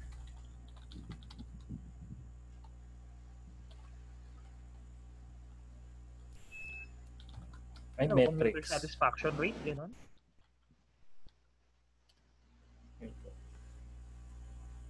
Medyo far-fetched, sir. Pero kasi nga, pero ang naisip ko, yung nag-establish na tayo ng mga routes at saka anong tawag dito? Yung means of anong route ang ginamit or gagamitin, no? Para from one destination to another within the city. Kaya lang parang mahirap din i-measure kung ilan percent ang gumagamit ng route na yon. Let's say ang ginawa nating route is route A. Pero may alternative route na B and C. So measure natin yung gumagamit ng route A compared sa ibang route. Parang ganon. Kaya lang medyo mahirap i-measure yata yun. Opo. Parang i-ano ko, sir, analogy. Halimbawa, from Santo Domingo, pupunta ako ng Angeles University. No? Ang route ngayon is sasakay ako ng Villa. Pagdating ng Villa, sasakay ako ng Checkpoint Highway, di ba? Yes po. Yun ang route A. Existing ngayon. Pero may alternative ako. Sakay ako ng tricycle, dadaan siya ng bayan ng Pieta. So, let's say, paano natin ma-measure yung ginagamit na route ng mga commuters from point A to B. Gano'n. Opo. Pero medyo mahirap no? Yun nga po. Ang ang problema po talaga natin dyan is paano natin ma-measure yung efficiency. Kasi maraming factors Gaya po ng mga sinabi nyo earlier. Pwedeng basis is yung satisfaction ng commuters. Pwede nating gawing basis is ilang percent ba ng vehicle na nag-utilize doon sa specific routes. Tama naman po. Convenient, yung spendable, yung tawag dito, disposable mo na money, yung pwede mong, or yung budget mo. Yes po. At the same time, may mga factors Kasi ang public utility natin yan, halimbawa, yun nga, pabaliktad naman, galing ka ng SM Clark, papunta ka ng SM De La Bastagan. So, yes, public transport na available, aside, sakay ka ng Checkpoint, Angeles, di ba? Another, alternative is mag-taxi ka. Which is secondary dapat kasi mas mahal at saka tricycle. Yes. Pero mas convenient sa'yo kasi dito kayo dadaan sa may Korean area, papuntang Kutkot. So, kaya lang ang hirap ang hirap i-measure Ayun nga po. I-verify ko po yung measure nito. Kailangan lang po talaga natin malaman kung sino muna yung At the same time po kasi, baka kasi mamaya yung nag-input po nito, meron talaga siyang sariling opinion with regards to measuring the efficiency. Pero acknowledge po lahat ng mga na sabi nyo earlier, may point naman po kasi talaga na parang ang daming factors na po pwedeng mag-contribute doon sa efficiency nitong objective or the strategy. Sige po. Okay, balikan na lang natin, sir. Sige po. Questions pa po or clarifications with regard to public transportation? Meron pa po?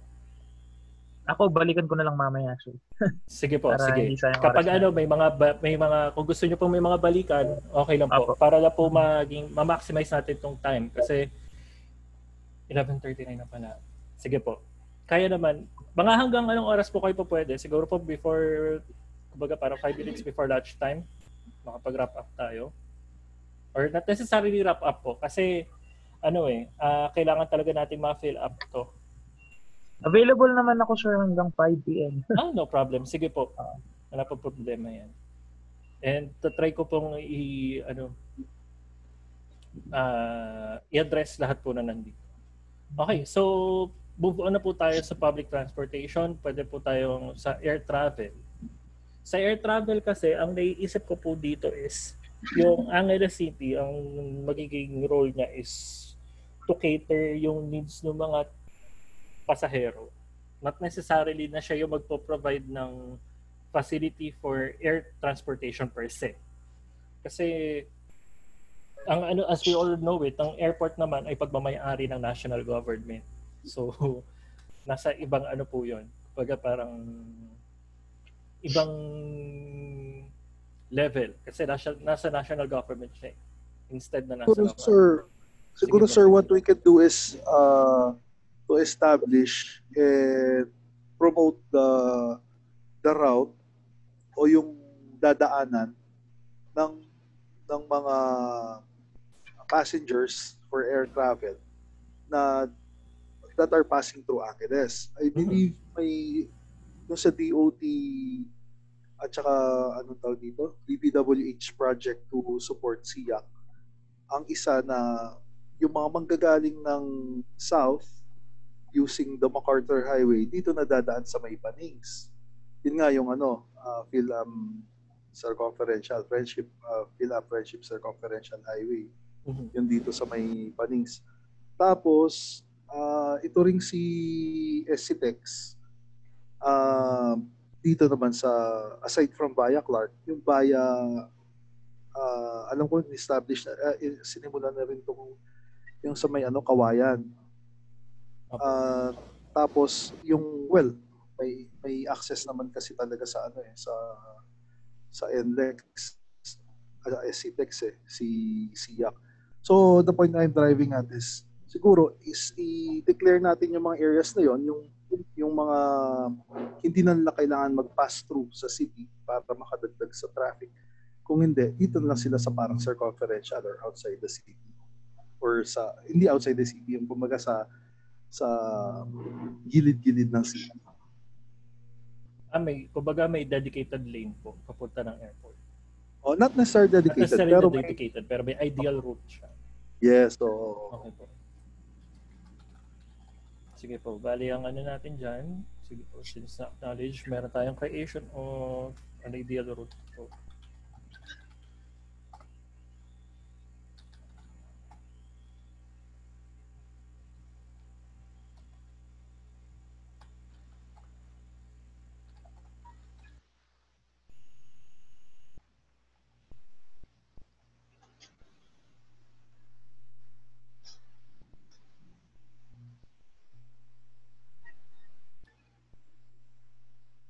How about yung yung sa air travel, yung mga facilities po, for example, mga waiting areas ng passengers or saan ba sila pwede pumunta before dumiretso sa airport? Ano yun, sir? Siguro hindi yung mismong waiting area. Yung parang lang, anong tawag dito, stopover or hub or information center.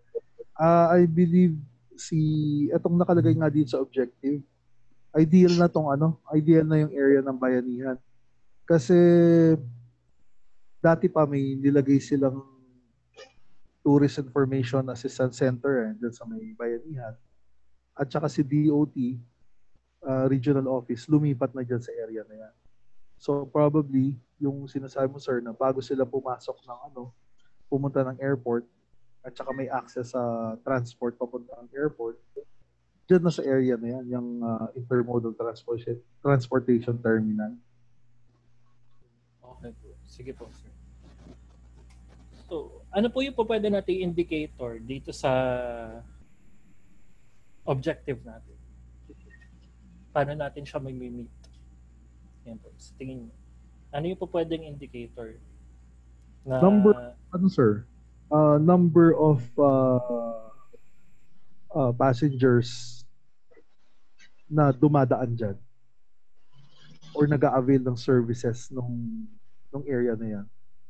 Let's say yung outgoing na passengers, they can avail of the transportation services galing from outside papunta sa SIAC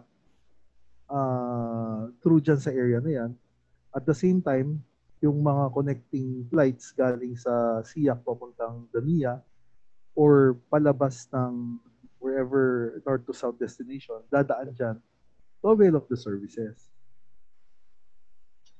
Parang may tourism hub, tourism information assistance center.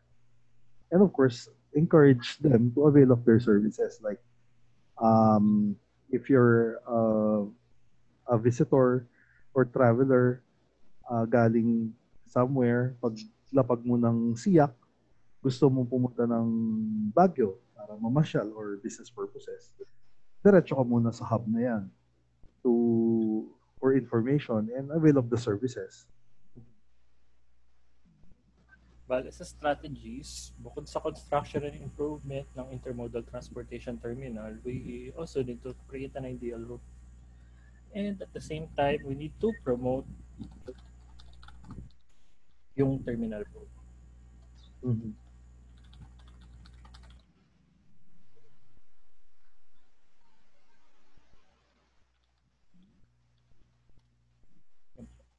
So, sa baseline natin, wala pa naman po ito. So, i-verify pa natin kung saan natin po pwede kuhanin. At the same time, targets. May nag-incorporate po. Medyo dumami na yung natin. Note, the same proposed intermodal terminal can have the higher floors. Okay po. Parang business center, tama. Sino po yung nag-input nito? Baka peso. O baka Tiago. Ay po, acknowledge ko lang po kung sino po yung nag-input nito. Kasi, okay. Sige, kilala ko na po ulit. Kilala ko na ulit. Basta may nagsabi secret, kilala ko na yun. Ayun po. Bale... Wala ko rin. Parang galing ng sector yun. Kasi actually, pwede siyang gawing pwede siyang gawing one-stop shop Sir, share ko lang, may proposal dati, ganun. Sige po, sir. Sa area na yan, may tourism hub. So, may terminal siya sa ilalim, may mga offices, second floor, may mga kainan. Yes, kasi Kabampangan food, talagang dinadayo yan. May tourist information assistance center for visitors o mga hindi taga dito. At the same time, yung itaas pa, sumunod na floor, mga government offices. Yung mga may kailangan na galing sa iba't ibang lugar, hindi lang not only catering to pwede silang pumunta doon sa mga government center. Sumunod na floor, convention area. Tapos, topmost floor, boutique hotel. Pwede po. Please no that previous Ayan. Ayan po. Sir John, pa-check na lang po dito sa natin. Dito sa Google Sheet natin. Ayan. Hanggat maaari po kung meron po kayo talaga may pa yung na ideas with regard to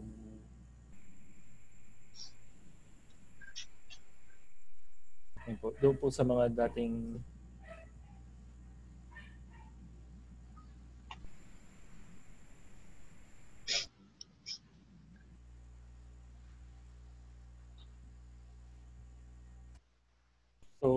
sa target po, iano natin, isituate natin na since may indicator tayo, pwede natin siyang i-target. So, paano po natin ita-target or ano po yung magiging target natin na completion? Kung completion po ba or paano natin siya ma-measure? Ano po yung target natin within the span of the land use plan or the development plan? Kung mag-establish po tayo ng intermodal transportation terminal or yung one-stop shop, ano po yung pwede nating target doon? Na by the time po na makompleto na matapos yung duration po na land use plan natin, nasa 100% complete na po ba yung facility? Or ano sir, hanggat maaari, paano ba yun? Kailangan ng yung baseline natin kasi wala, no? Yes po. Ilan yung available na offices or services offered sa area? Pwede po sa baseline yun, sir. Hindi, kasi baseline natin, wala pa. Hindi pa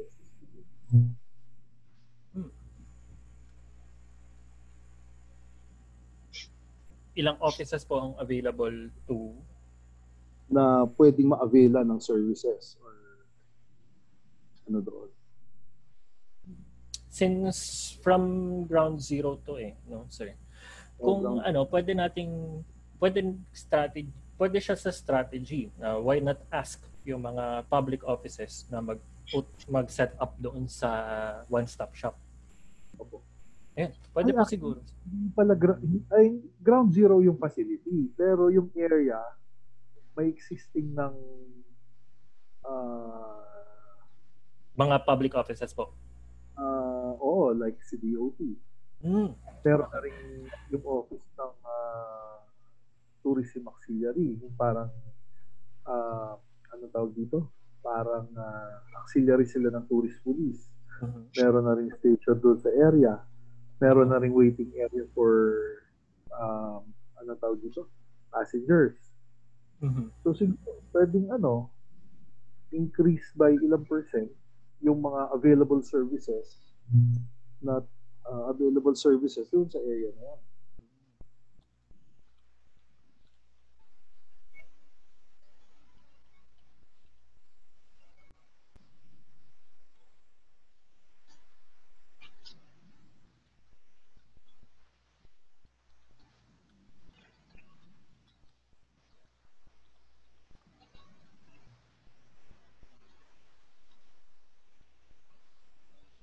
Yan po. So wala pa tayong exact figure kung ilang percent. By N% muna tayo. So para po ma-increase yung number of services offered, bukod doon sa strategy natin na construction or improvement, baka why not pwede po nating i-promote doon sa mga government offices or doon sa mga nandoon na sa area na kung magko-construct man ng one-stop shop, lumipat sila. Sa tingin nyo po, sa mga participants po natin, sa tingin nyo po, ano pa po yung pwede nating gawing strategy? Bukod po doon sa promotion ng area doon sa mga offices, sa mga iba pang government offices na gustong mag-relocate or gustong mag-provide ng branch doon sa Angeles City. Tingin nyo po.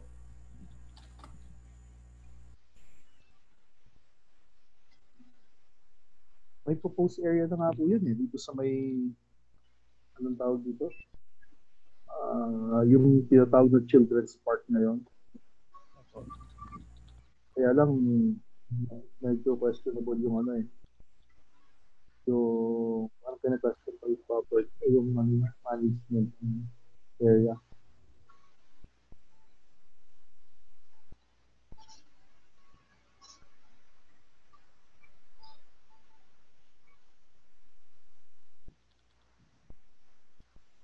Yan po.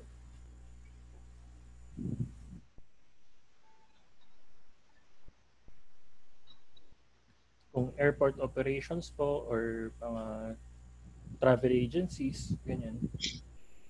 Actually, oo nga, na-encompass din yung trade niyan kasi pwede ka rin maglagay ng mga yun nga, aside from pasalubong center, yung mga photo products, yung mga, pwede siyang mga exhibition areas ng mga products ng Yes po. Yung oras.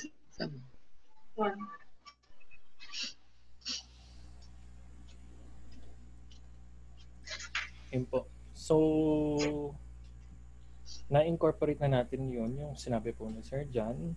So, yun, Sir John, pa-remind lang po, pa-check po nitong screen natin, yung naka-note po. Kumbaga, para pa-note na lang po yung previous proposal. Okay po? Okay. So, next po. So, sa tourist transportation,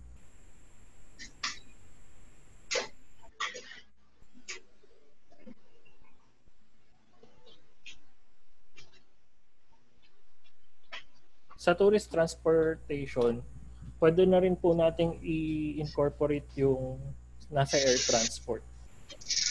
Kasi kumbaga parang ilang percent na sa nakita ko po kasi na na data doon sa air transportation, malaking percentage yung tourism.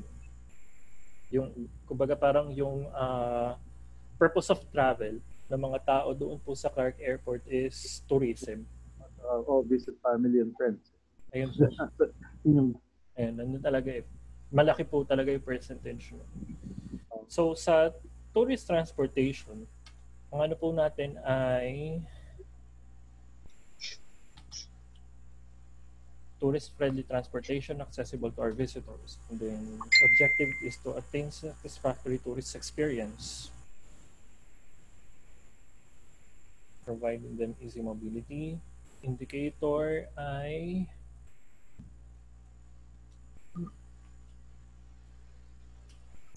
ease in transportation. Hindi po. Dapat ang indicator ito.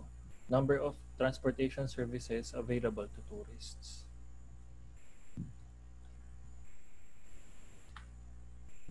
Yun po ang indicator niya. Kasi kailangan ma-determine natin na yung mobility ng turista ay nakadepende doon po sa transportation services na available sa turista. So ang baseline natin manggagaling pa rin sa local government. Parang ang baseline talaga natin ay manggagaling sa local government since sila yung may hawak ng data. And at the same time po yung mga private entities natin or yung mga independent offices po natin na may hawak ng information, halimbawa po mga research ends. So within this, ang target po natin ay 80% ng visitors can easily get to their desired destination easily. Baga parang easier navigation po para sa mga sa mga turista natin. At saka po, last time I saw the data ng mga kami sa Russia, marami pong in transit. Ibig sabihin, pag lalapag sila ng Clark, tapos pupunta sila sa ibang destination. Not necessarily na within the city or within Angeles sila pupunta or mag-stay. Some will stay kasi nga kinabukasan pa yung biyahe or para makapag-rest. Pero karamihan talaga sa kanila, hindi final destination yung Angeles. And siguro masosolve ni yung hub yung sa nasa taas.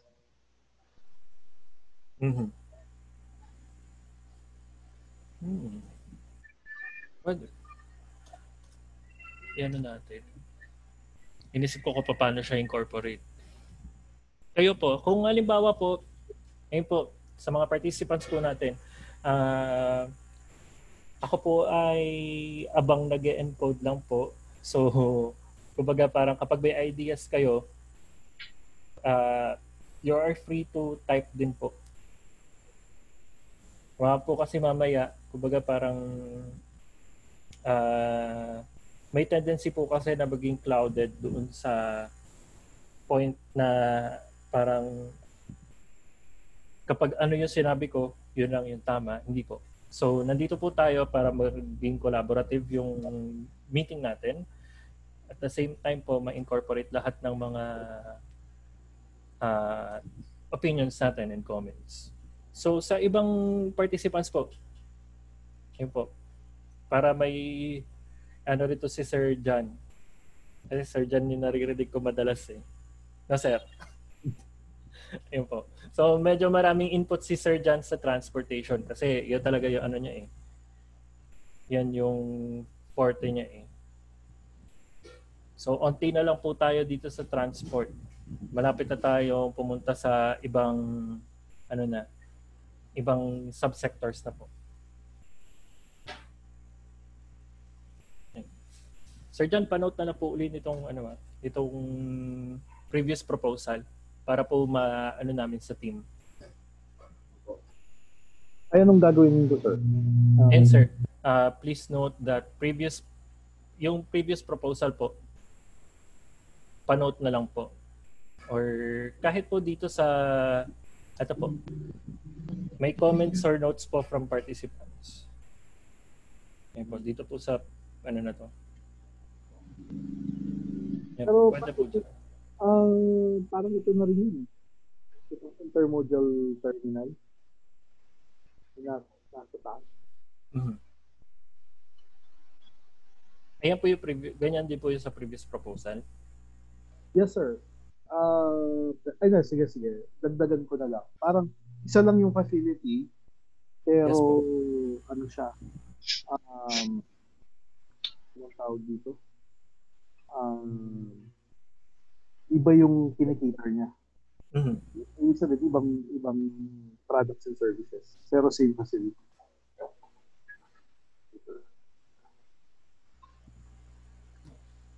Sige po, sir. Iyan na po natin. Thank you po. Okay, so ano pa po? Comments pa po regarding tourist transportation sa ibang participants po.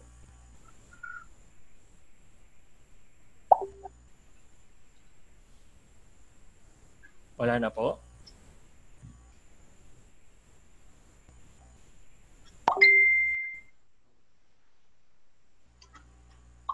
Wala na po. So, next po, sa traffic management. Sa traffic management, medyo okay na po tayo dito sa dito sa inputs natin. Kasi ang focus naman ng traffic management is to provide a seamless traffic flow. Ang problema lang po natin dito sa traffic management ay yung set of indicators po na po pwede nating ilagay.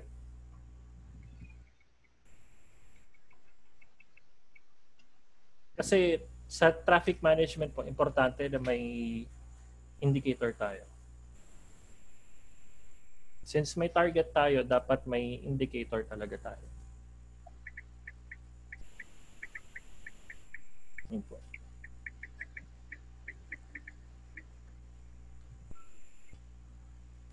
Balik po tayo dito sa natin.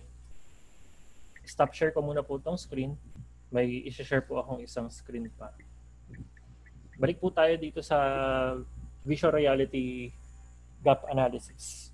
So sa traffic flow and management, may mga na-identify po tayo na indicators before doon sa first workshop. Yan po. Sa traffic flow and management, pwede po nating ipasok siguro na indicator is yung level of service. Okay. Familiar po ba lahat sa level of service?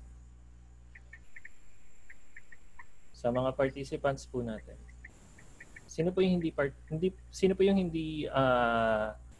familiar sa level of service? Para po kahit paano ma-explain ko kung ano po yung level of service. Kami, sir. Okay po. Sige po. Ang level of service po ay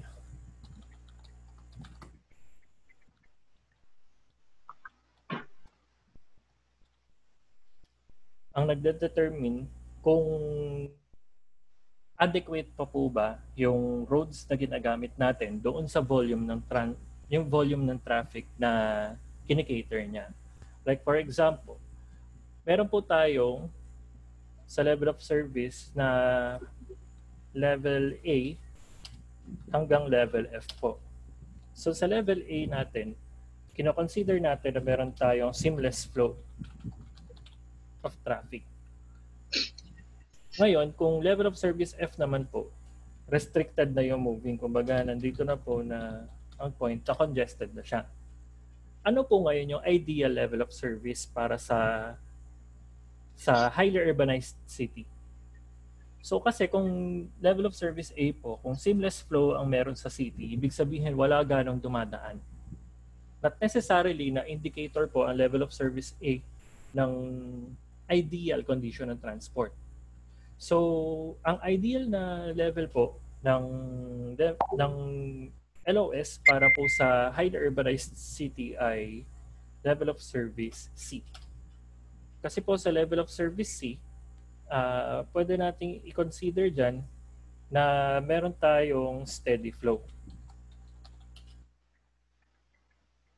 So sa level of service C po kasi, ibig sabihin yan, may flow ng sasakyan doon sa iisang compound ng community. Let's say meron tayong isang buong city sa Angeles.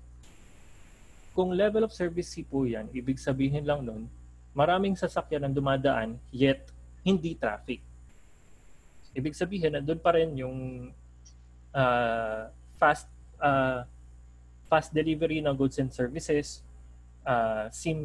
meron tayong steady flow ng mga sasakyan to the point na walang traffic congestion. Pero na-address ngayon ng city yung needs ng mga tao. So yan po yung ideal na level of service. Meaning to say, kung madedetermine po natin yung level of service ng roads, isa pong magandang indicator yan. Kasi what if malaman natin na level of service F na pala yung isang road segment? So hahanap na tayo ng way kung paano malelesen or mai-improve yung level of service. Yun po. So, yun po yung isang ideal indicator para po malaman natin kung traffic or kung congested or hindi yung daan. Bukod pa po doon, sa level of service, pwede po nating sabihin na sa indicator, meron tayong number of ano pa po? Number of sa tingin nyo? Yung makakapag-determine ng traffic. Number of vehicles. Yun.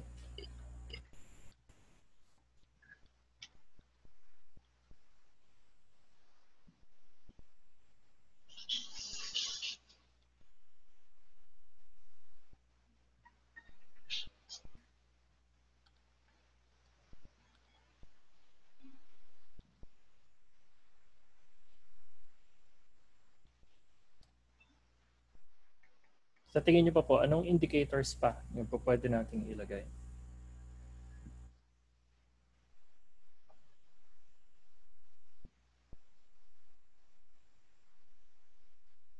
Yung sir, pwede ba yung presence of yung traffic signaling system? Pwede po, ma'am. Pwede po.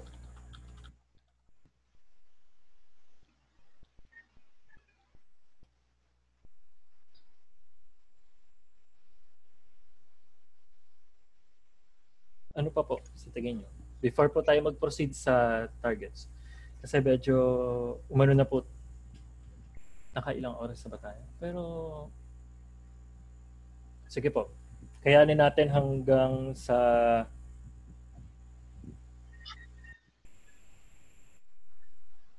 urban design.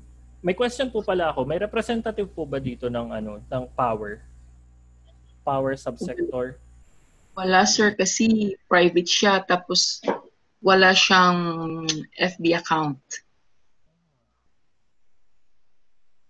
Sige po. Kasi medyo nag-focus tayo sa transportation within 2 hours. Pero sige po, iyan natin.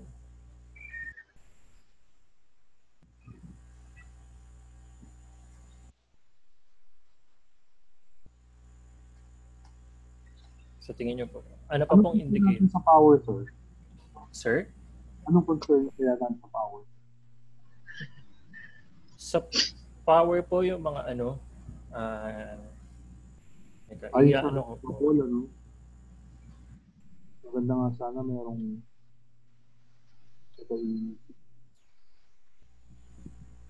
Yung mga yung mga ano po, frequency indices. Yun po, mga energy indices po. Yun yung ano ko concern ko sa kanila. So, sir, maganda ma-update tayo kasi may mga parang gusto silang gawin project sa mga solar farms. Ayun po. Kailangan talaga natin kaso nga walang representative.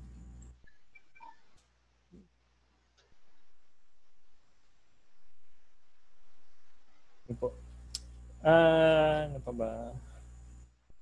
Sa target po, sa traffic management, bukod sa lesser travel time,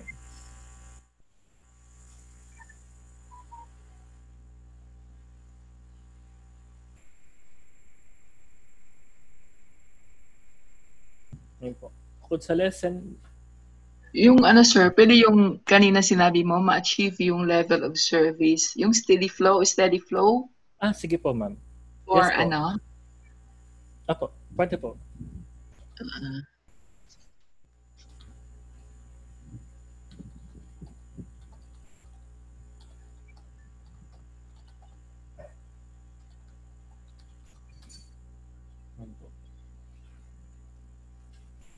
Ano pa po?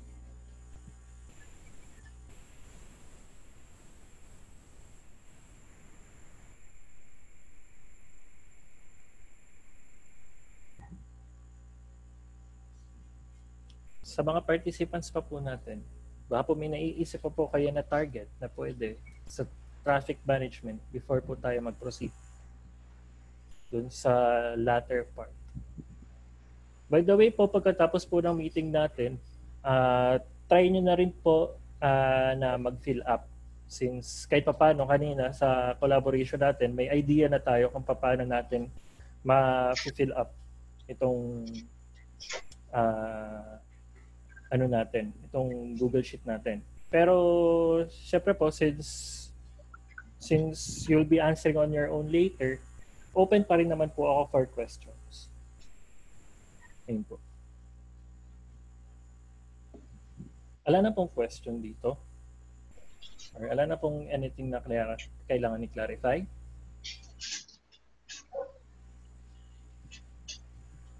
Wala na po? Okay po. So proceed tayo sa roads and bridges.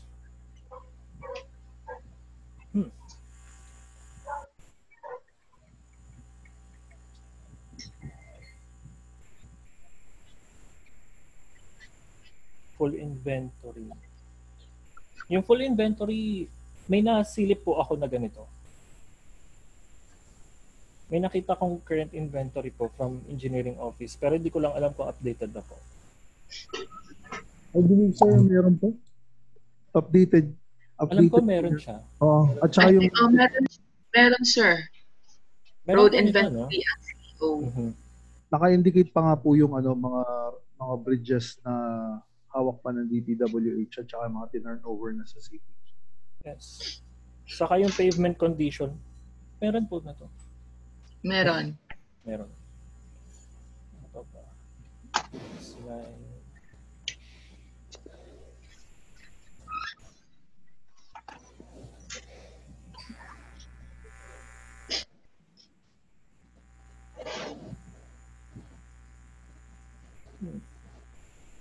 Yung sa roads and bridges po, i-ano ko to.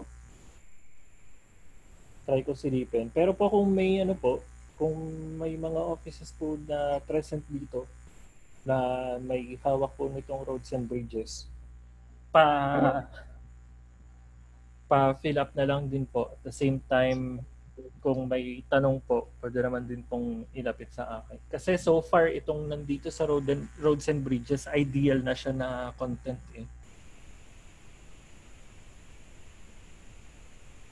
Kasi yung target naman po talaga kung roads and bridges, kailangan 100% reliability ng bridge. Na-address din yung sa bottlenecking. Tingin ko kasama po siya sa objective. Itong smooth roads with bridges wide enough. Ang goal po natin dyan ay itong resilient infrastructure.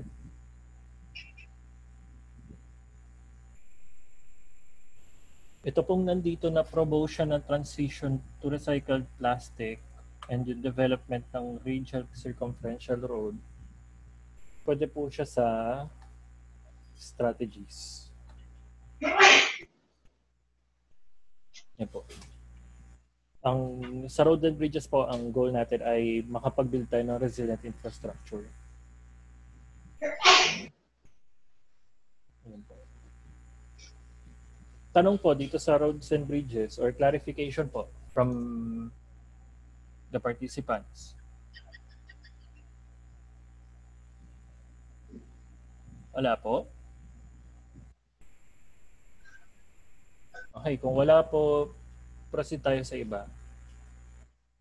Expressways. Yung expressway po natin ay private entity.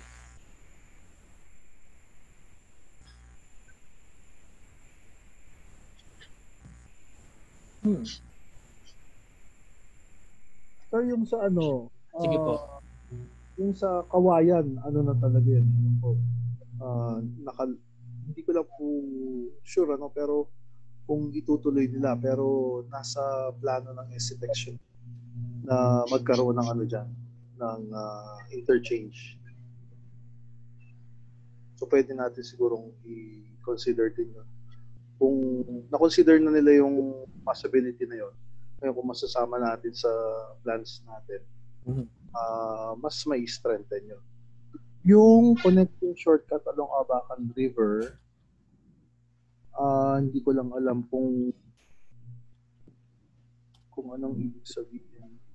Siguro po sir yung ano, kasi di ba may kinonstruct na Abacan River, yung sa Abacan River. Meron kasi, yes, mayroong road, sa Abacan kasi ang tawag niyan is NLEX Isitex Connecting Road.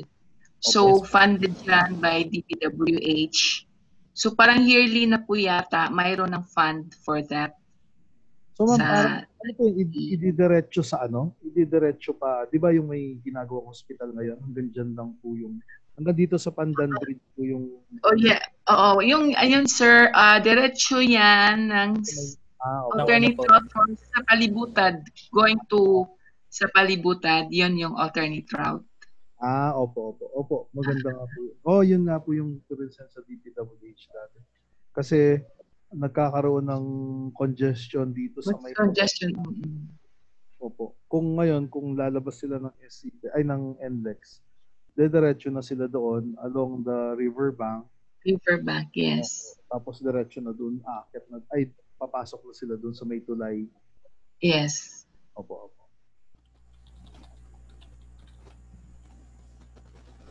Pwede po. Meron na po palang ano. So, yun nandito po, kapag po pa-fill up po nung comments or notes. Ito po. Nakikita niyo po sa screen? Yes. Opo. Ito po, Ma'am Nilda, saka po Sir Jan. Yung po sa doon po sa proposal, yung knowledge nyo po with regards to that proposal, palagay po dito sa comments para po manote namin din. Okay. Okay po, thank you po. You know it, sir, yes. Ano pa po dito sa expressway?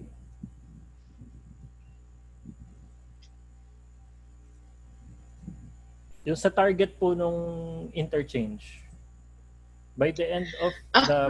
Actually, sir, meron ng fund for that interchange. Yes, kaya lang, nahirap pa sa yung road right-of-way acquisition. So, parang nahirapan. So, for yung interchange na yan, na-realign siya dito sa NLEX Isitex Connecting Road.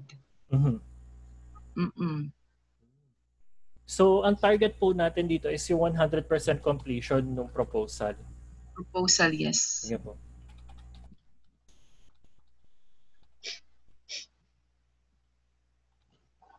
Ma'am Nilda, tama po ba? Dati dito kasi yung proposal may infinity.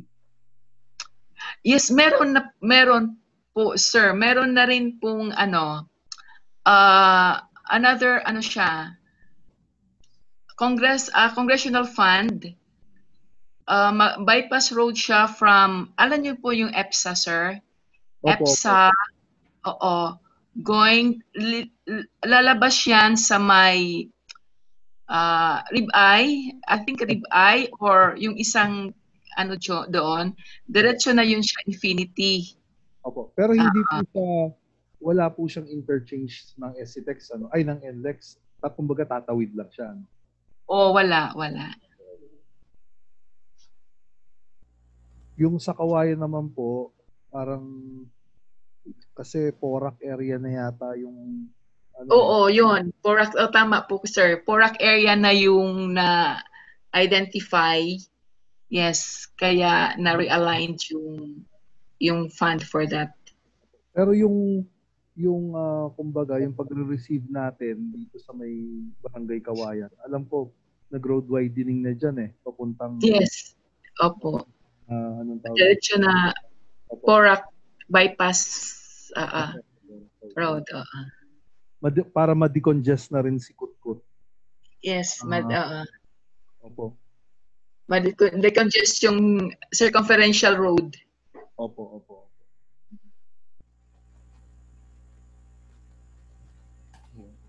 Okay po. So, yung mga nyo po, yung mga nasabi nyo pong information, ma'am and sir, huwag nyo po kalimutan, palagay po sa comments para po ma-note din ng team namin. Okay po? Opo. Okay po. So, move on po tayo. Next natin sa expressway, since ang goal pa rin natin ay magbibuild po pa rin tayo ng resilient infrastructure. Provide seamless transportation. So next natin, railway.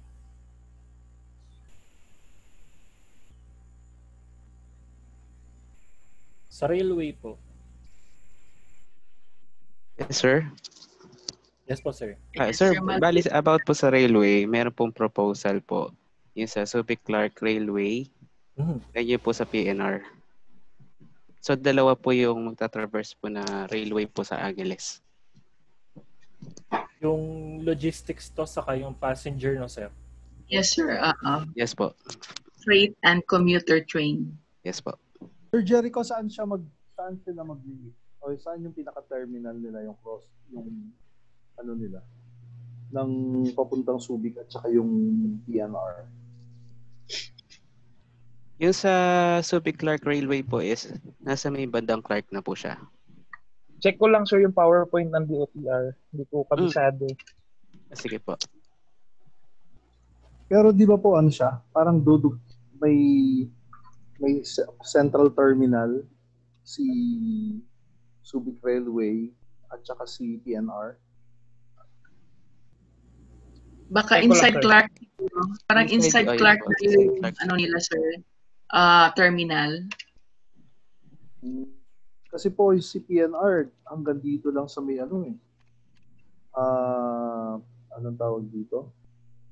Dito lang sa may main gate Pero alam ko, sir, yung, sa PNR is dediretso siya hanggang sa airport. New Clark City. Airports, Ben, o New Clark City? Yung unang proposal po is sa airport po. Pero po siyang extension all the way po sa New Clark. New Clark po. New Clark, okay. Opo, tatagusin po yung New Clark tapos papuntang Concepcion. Yung existing yung dating PNR Riles talaga. Yes po, sir. Alam ko po gagamitin pa rin po nila yung existing po. Yes. May kaklase po ako nung college na may handle niyan. Sa DOTR po yun sa rail transport. Tapos, nabanggit niya rin po sa akin to. So, hinihingan ko rin siya ng study with regards to this para po ma-determine namin kung saan i-incorporate sa city yung magiging development. So, yun po. Base po Sir? sa mga Sige po, sir. Yung dun sa commuter po, yung PNR commuter railway natin, may separate siyang station sa Angeles. Opo, meron nga po. Pero hindi siya naka-identify kung anong saan lugar ito. So, Yun. na PowerPoint ng DOTR sa akin. Sige po, sir. I-ano ko nga, try ko pong i-verify yan doon sa kaklase ko. Yung sa Angeles po, yung naka-identify po na, which is a proposal po is, yun doon po sa may along MacArthur Highway sa tabing po ng La Pieta. Opo. So, near na area, Sir Engineer Mag. Yes po. However po, kasi private lot po siya. So, proposal pa lang po siya. Okay. Tapos yung sa railway, sa naman, sa cargo, ganun din siya eh. Pero, hanggang New Clark City po. At adjacent lang siya sa SFX. Yes po. Ayun, tama naman. However po, yung alignment po niya is meron po siyang tatamaan sa may barangay Kawayan and Anunas. Ayun. Right of way pa rin ang problem. Yes po. May tatamaan siyang dito sa may sa may Alunas, may hotel pa nga na nag-expand doon. Opo. Sir, ano ko lang, kasi parang may naalala akong proposal na mini railway dito sa Angeles. Kung may natatandaan ba kayo, mga 2009. Parang tram, gano'n? Parang gano'n. Pero within the city lang siya.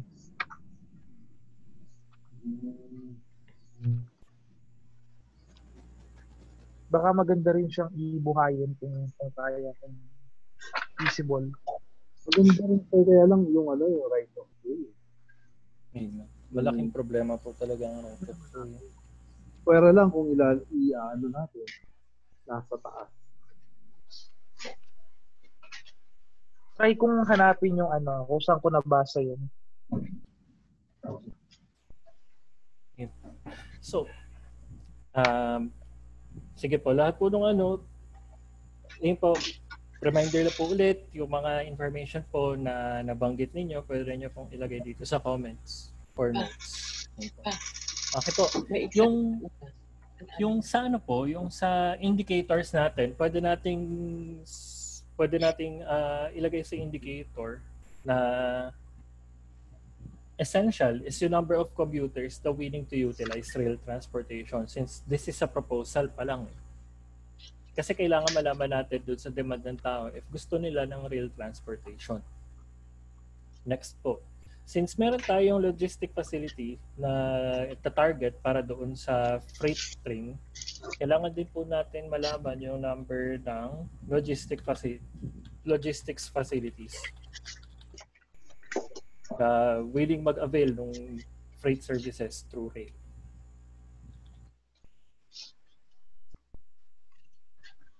Ridership po, dun sa commuter. Yes po. Sa Angeles po may projected na 16,400 by 2022 as per the OTR. Baka pwede na siyang baseline. Ilan po ulit, sir? 16,400 by 2022. Projected daily ridership po.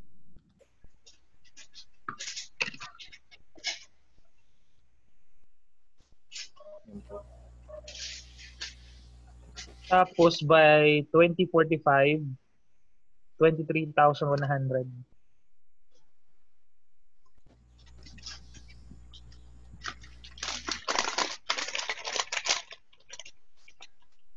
Parang kapag kapag projection target yan eh. More on a target instead of a baseline. Sa tingin niyo, sir? Hindi naman tayo makakapag-baseline kasi wala naman existing na. Ayun po. So baka pwede na rin siyang i-adapt na baseline as targeted by the OTR. Sige po.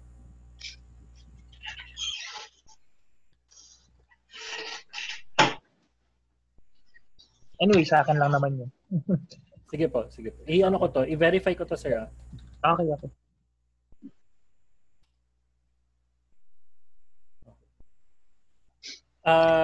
Any comments pa po regarding dito sa railway? Security po, pwede rin ba siyang integrate sa railway?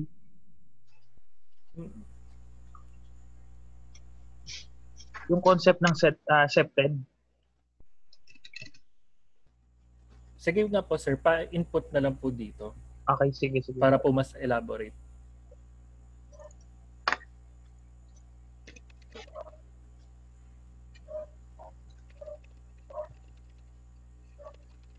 Sige, sir. Habang nag-i-input kayo, check ko pa po kung ano. Wala po tayong representative from power sector. Wala, no? Wala, sir. Sige po. From water, ma'am? Wala. Wala rin. Sige po. Although merong input sa water, check ko lang. Input from city planning yan, sir. Ay, ayun po. Sige po. Input galing po sa inyo to, ma'am? Yes, sir. Sige po. I-check ko lang po, habang nag-input po si Sir Jericho para makapag-proceed tayo. Kasi proceed na kayo, sir. Medyo nakakahiya na kasi may 2.5 hours na tayo, hindi pa kayo kumakain. Iyan po natin. Sa water, ensure availability of sustainable management of water is secure natural source. Indicator, volume discharge. Ma'am Nilda, may information kayo regarding dun sa watershed? Sir, yung sa watershed kasi, actually, hindi naman talaga siya yung as a natural watershed. Water source, no?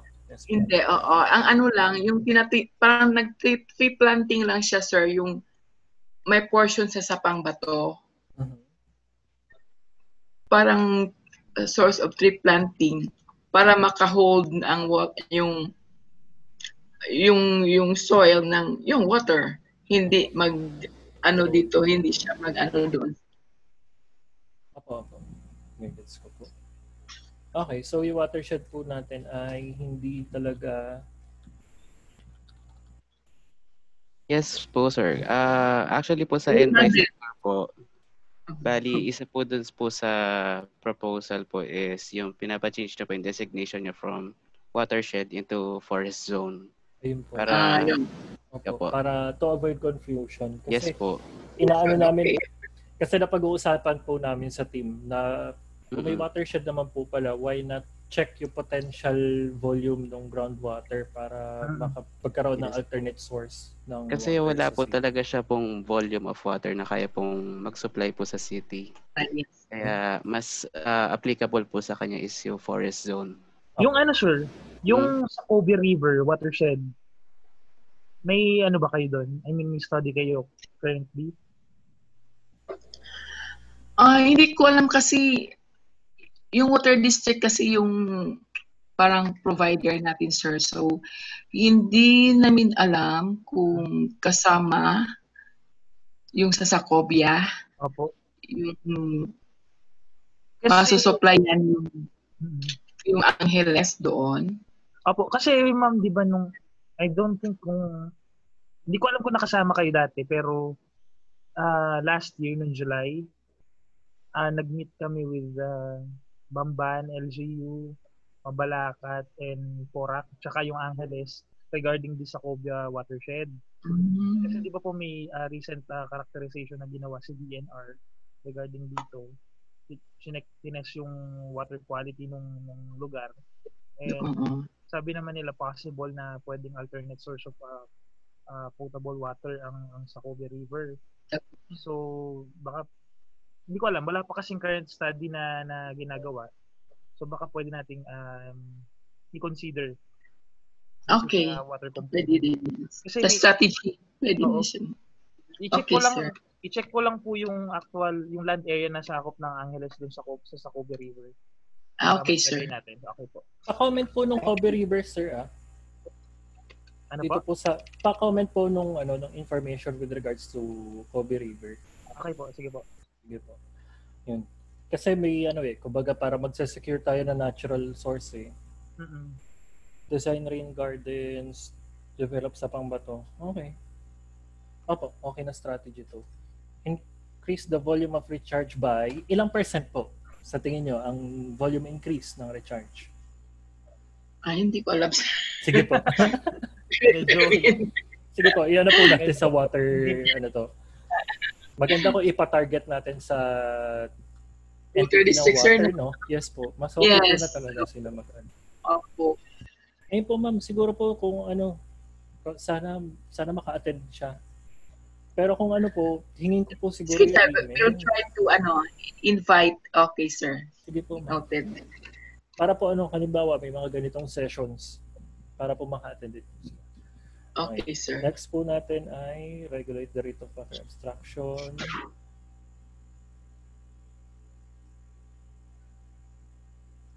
Kailangan sila talaga sumagot nito. Ayun. Yung sa water po, so far, kailangan talaga sila ang sumagot Parang sa power lang din yan Yung sa waste management po, Sir Malvin, nakita ko kasi nag-participate ka rin doon sa envy sector. Natakal ba sa envy yes sector po. ko? Actually, yes po.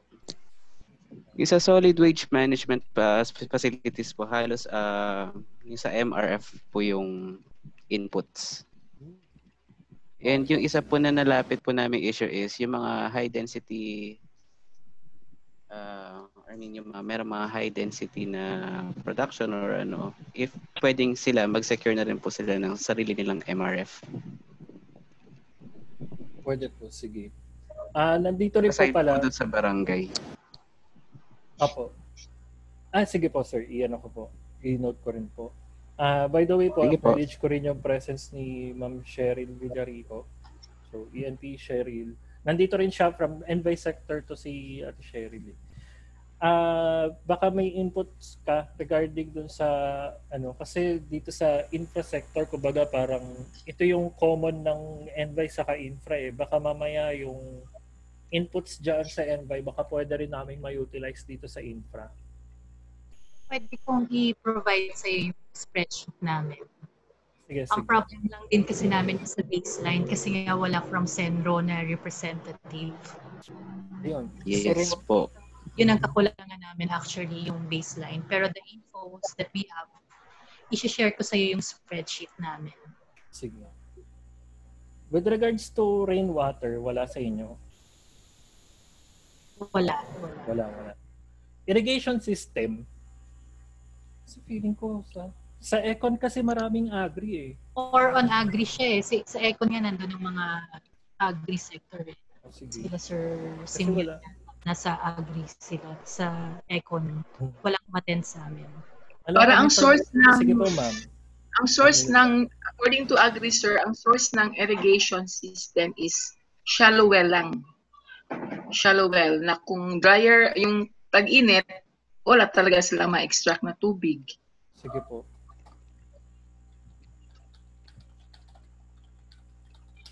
Sige. Try ko po itanong doon sa economic sector yung itong sa irrigation facility. Kasi so far, wala rin tayo talagang idea dito because wala tayong galing agri sector Discuss po yan yata sa eco sector na natin. Wala tayo kasi irrigation facility. Opo. Ayun po, yun po ang nasabi nila. Ma'am Nilda, question po. Sir. Yung, ma'am, yung percentage ng irrigable land sa Angeles. Hindi ko, may data niyan, sir, pero hindi ko alam. Okay na po ba? Sir? Sige po. Next week na lang, namin. Sige po. Siguro sir, yung agri. May data yung agriculture office dyan. Yung agri area ng Angeles. At saka location. Usually yung rice field nasa sa palibutad, barangay sa palibutad, and Kapaya yata meron. So yun siya. Kutod, sa palibutad and Kutod pala. Margot din po yata, parang meron, ano? Okay po. So,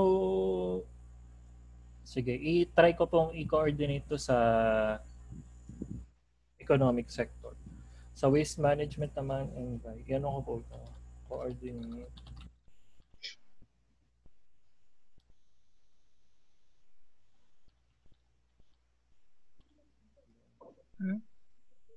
Sa drainage and flood control po. Ang problem kasi sa city, sir, wala tayong yung master development plan sa drainage. Oo.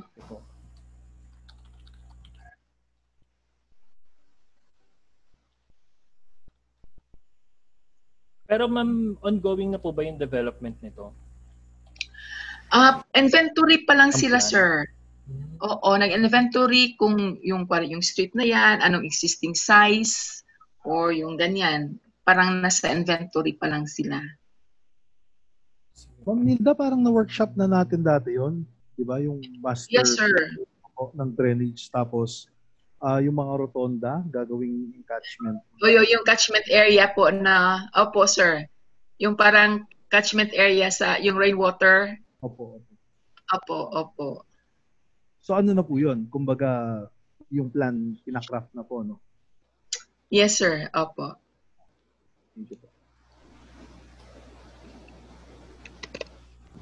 Kaya ang objective natin doon is makapag-provide tayo ng adequate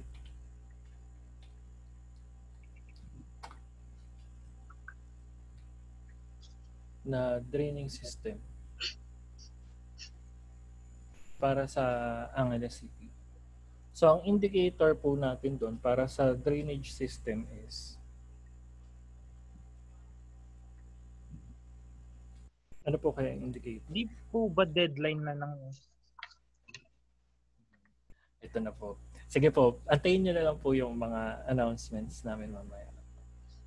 Pero so far po, i-check ko lang po kung may nasabi na ba.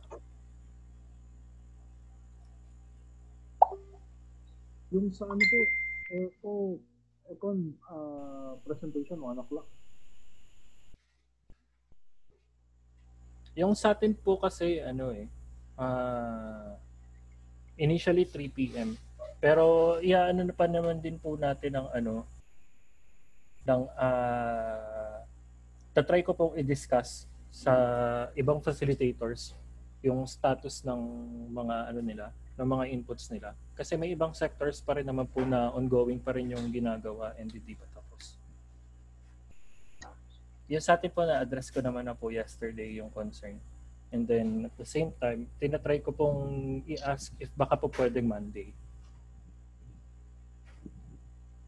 Yun po. So tinatry ko pong i-convince na baka po pwedeng Monday yung presentation natin. Yes po. Sir, doon sa railway lang, balik lang ako. Ay, sige, baka sir. pwede nating idagdag yung safe doon sa promote safe, the use of safe, baka pwede natin ipasok yung term na safe doon sa yung train for public transportation. Sige po, sir. Pwede po. Promote safe commute or safe transportation through railway. Parang ganun, sir. Tapos doon isa sa strategies to adapt yung accepted method.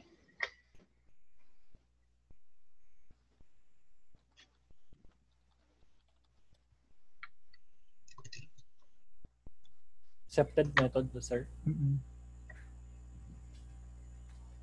Wait lang. Mag-input ako, sir. Sorry. Sige po, sir.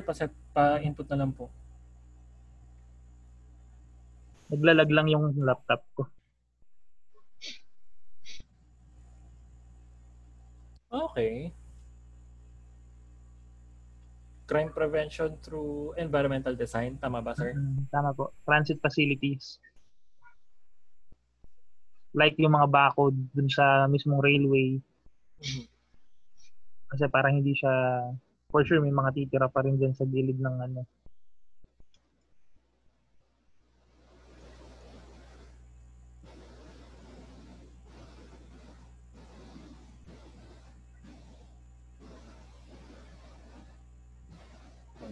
Shinare ko na sa timeline ko para basahin ko na lang din mamaya.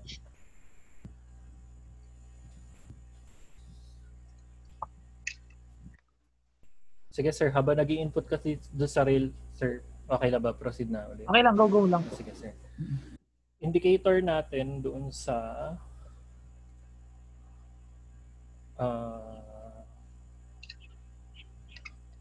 drainage is ano po kaya? Kasi kailangan natin mag-provide ng adequate drainage system.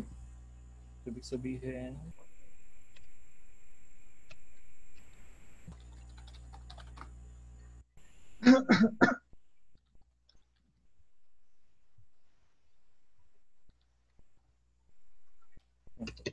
siguro pwede nating indicator doon sa drainage system ay yung length. Kasi po yung width niya nagva-vary eh. Depende kung nasang area. So yung length na lang po siguro pwede natin gawin. Under target, Ma'am Nilda, question po. Yung Sure. sa yung sa Master Drainage Development Plan po, within CLUP matatapos naman siya, no? Sa tingin niyo po? Sir, tatanong natin si Ma'am Helen. Ma'am Helen, Yes, are ma'am. you still there? Yung Master regarding Drainage sa Master Drainage Development Plan ng city, ma'am. Actually, naumpisahan na yan eh. Meron nang ginagawa yung sa office namin pero hindi pa lang siya nakukumpleto. Halos yung mga main drainages naka-indicate na ron at saka yung mga sizes tsaka yung ibang mga secondary drainages nandun na rin. Kinukumpleto na lang, ma'am. Pero matatapos naman yun. Hindi na siya gaanong marami. So, sa tingin niyo po, ma'am, within a span of, let's say, 5 years, tapos na siya? Matatapos naman, sir, yun. Yung sa within a span of 5 years, matatapos po yun. So, ang target natin is 100% completion? Yes, sir. Sige po. Ano, sorry. Wind tunnel? Hindi ko alam. Sa telecommunication po, may representative po ba tayo from that end? Oo, naniningil yun eh. Hindi ko alam, wala pa kanina dito. Wala po, no? Wala. Sige po, iano na lang natin. Tagal na yun. I leave it blank na lang. Okay po. Sa urban planning and urban design, ito po. Particular to sa second to the last po to. Pasensya na. Please bear with me po. Okay. Sa urban planning and urban design po, from the planning office po. Yes, sir. Ma'am, kayo po nag-input ito? Yes, sir. Taga-planning. Hindi lang ako, sir. Planning office. Opo, mas okay po na maraming inputs. Opo. Natural cooling system. Ito.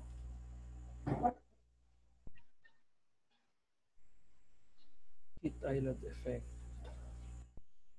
Baka po pwede gumawa ng urban heat index study. May ongoing study na po ba nito? Meron na po, sir. Ay, sir, meron na po. Itong Opo. Yes po, urban heat. Opo. Kasi nandito ay enforce guidelines tapos design, saka enact. Baka po pwedeng sa strategy, incorporate na natin yung study. Okay, sige po, sir. Para po kahit pa paano may since ongoing naman na yung study eh. Opo.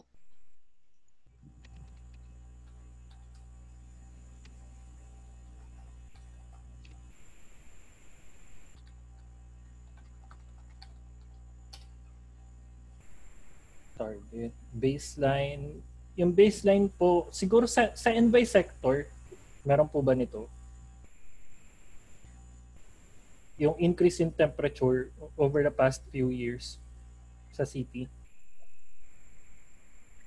Ay, Malvin, meron tayo din, no? Sir Malvin. Yes po, yes po. Meron tayong data dyan sa Sa increased temperature. temperature, meron po. Meron po daw, sir. Surface tsaka sa atmospheric po. Meron po daw, sir. Surface. Pwede po natin ilagay sa indicator yun. Yes po. Surface and atmospheric temperature within the city.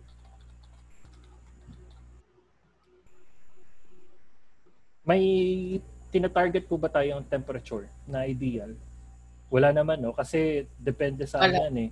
Depende sa season. Opo. Yes po, sir. Okay.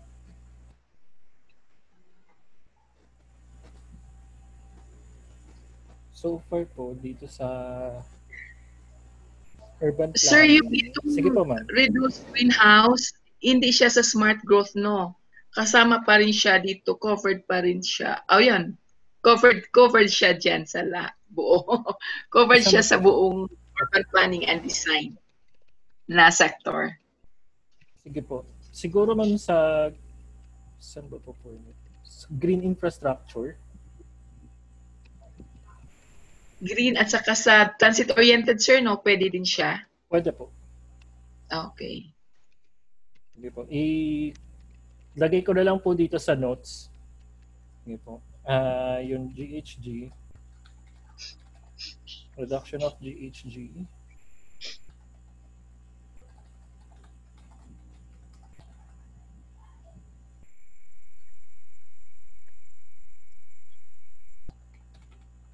Encompasses green and TOD. Yes. Yan po. Kasi yung smart growth, more on more on the telecommunications po. More on technoscapes to it. Emission of high pollutants, contributors. Sana po tayo? Sorry. Ay, pasensya na po. Okay lang po, okay lang. Sa sa urban planning and urban design.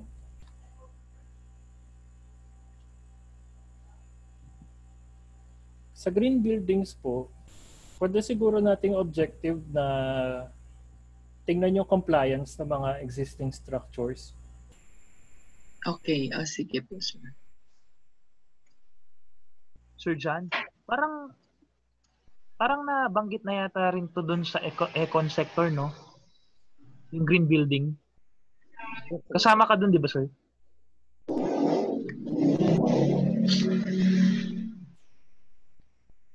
Pero mas angkop siya dito kasi sa infra eh. Pero nabanggit din siya yung doon sa economic sector. May mga strategies kasi doon na nabanggit na pwede nating ipasok dito at dagdagan na lang.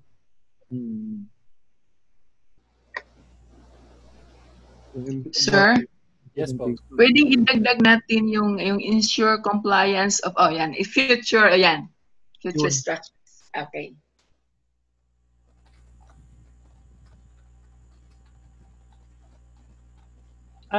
Familiar po ba kayo doon sa LEED? Alin po, sir? Yan po, ma'am. Hindi po. Ano po? Yung sa compliance ng green building, i-search ko po ulit. Council? Yung Leadership in Energy and Environmental Design. US Green Building Council? Opo.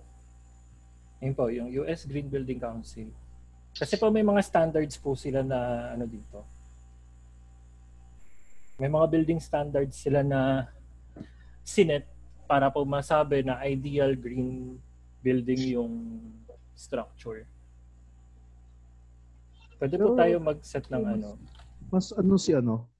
Mas angkop si Verde.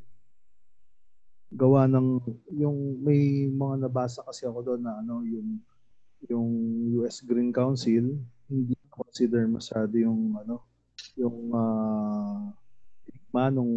nung ibang lugar. Opo. Kung si Verde, sir. Okay po. Ito po, sir. Verde. Chinecheck ko na. Ito po, bale, yan ang po natin. Lagay ko po sa comment. Comment ay, ang website po nila ay Verde Online, sir. .org. Yes, yan po. Okay. Yan. Bale, sa indicator natin ay yun po, yung compliance. Rating of compliance.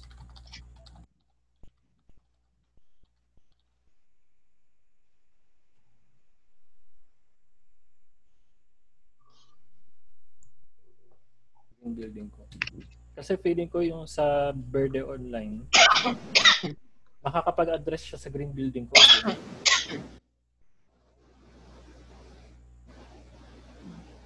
Marketing tool, transparency tool, compliance and policy support. Sige po. Basahin ko to mamaya. Baseline natin, ma'am, sa end po ng office nyo, may baseline na po ba tayo dito sa compliance sa mga structures? Sir, tatanong natin kasi ang ano dyan, yung sa building official. So, tatanong muna natin, sir, sa building official. Sige po, sige po. Ang target Sir, na... Sige po, sir. Doon sa sa sewage and septage facilities, siguro doon sa target natin, we should consider na deadline this year as per Clean Water Act of 2004.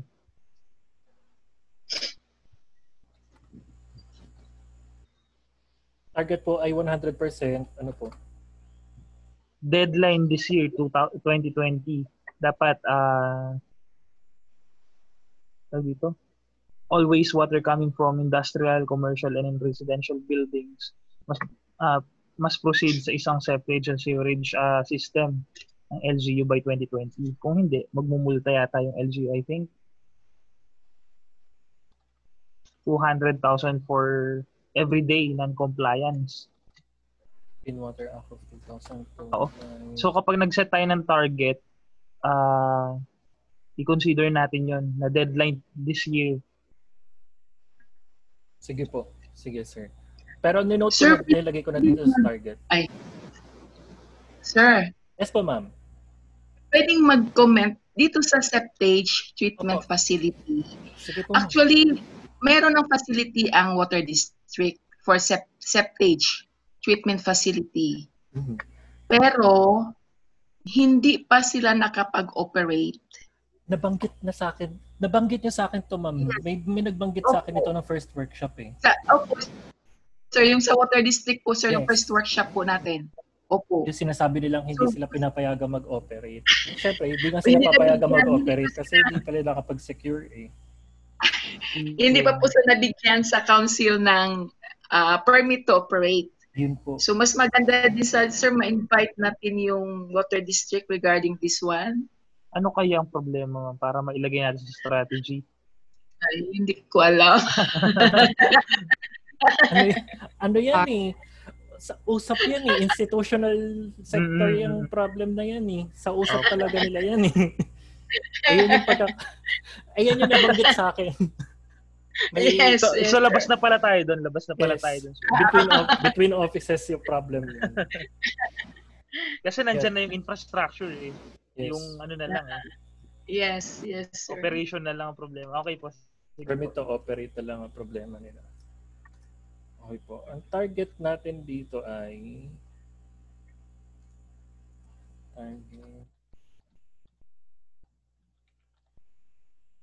depending on season yun sa surface temperature, yung sa rating of compliance po ng structure, ang target natin by the end of the land use plan, ilang % po ng structure sa nakakapag-comply? Sa tingin nyo po? Sir, ang problema kasi wala pang ordinance on green buildings. Local ordinance. So dapat ma-pass or ma-enact yung ordinance sa green buildings para makapag-implement tayo. Sige po, ordinance. Sige po, ilagay ko po yun as target, ma'am. Okay. Although, sir, nakalagay sa strategy dito, sir, enact an ordinance on green buildings. So, dapat yung target, ma-pass siya within this year? Or actually, sir, meron ng draft ordinance. Hindi lang siya nag-progress. Hindi ko alam kung bakit. Kulang ng push, ma'am. Feeling ko push. Actually, push. Konting push na talaga sa sanggunian yan. Tama. Ayun po, ang target talaga natin, ordinance on green buildings must be enacted within how many years sa tingin nyo, ma'am? Gaano po ba katagal mag-enact ng ordinance ang Angeles? Kasi Depende. iba-iba yan eh. Depende kasi yan, sir eh. Siguro, sir, 2 years. Maximum 2 years. Sige po. Sir, ang isang sa atin lang to ha. Okay. Kasi isang sa ordinance na dapat may separate office kasi nandoon siya sa ang office of the city and building official kasama sa city engineer's office. So para nakalagay doon, mag-create for yung office of the city architect. Parang hindi ko familiar, sir ha, parang ganon siya. So parang doon yung balitaktakan doon tungkol doon sa provision na yon. Kasi parang duplication din yata, bakit daw pa ng office of the city architect wherein sa city engineer nandoon naman yung city building official. Yun yung So kaya hindi pa nag-progress yung ordinance na yan. Pwede siguro, sir, 2 years. Pwede na yan. Sige po. Ayan. Ordinance, dilagay ko po sa target. Pero feeling ko institutional sector to. Pero ilagay pa rin natin para po maging aware sila. Okay, sir. Ano pa po sa urban planning sa tingin niyo? Baka po kung may nakaligtaan man po tayo, pa-input na lang po ulit. Kapag po bale, so far may 3 objectives tayo sa urban planning. Yung maintenance ng cooling system, ma-recover natin yung natural cooling system ng city, ensure compliance ng existing and future structures in green building code, and reduce greenhouse gas emissions. Sir, yung maintenance ng mga heritage infrastructures. Pwede po natin ilagay dito. Yes, Pwede po natin ilagay. Ko lang po. Kasi prone sila sa gentrification eh. Yes po. Lalo na booming ang Angeles ngayon.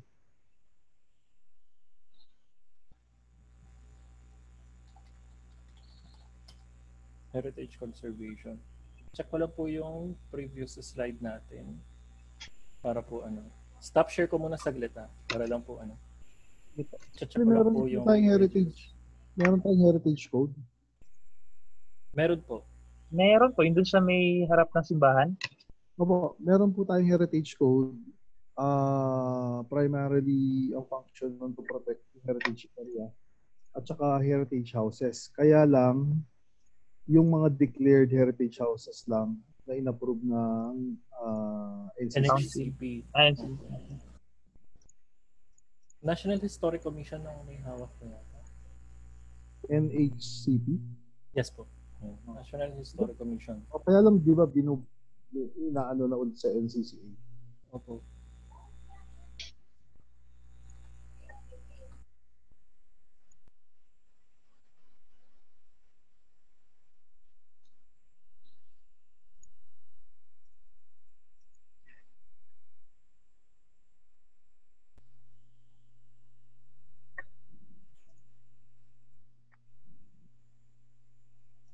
Make cities.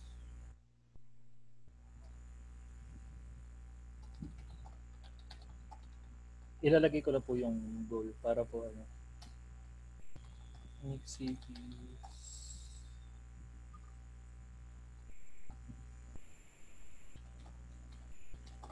Mag-share screen po ulit.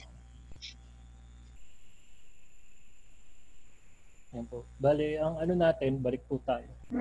So, ang goal po natin sa urban planning and design is make cities and human settlements inclusive, safe, and resilient. Safe, resilient, and sustainable.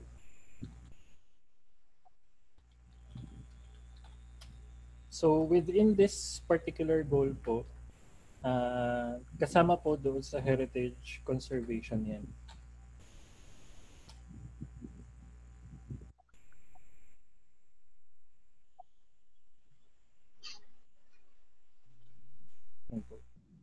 So, since kailangan nating gawing inclusive, yung sa heritage conservation, ang objective natin is to preserve cultural,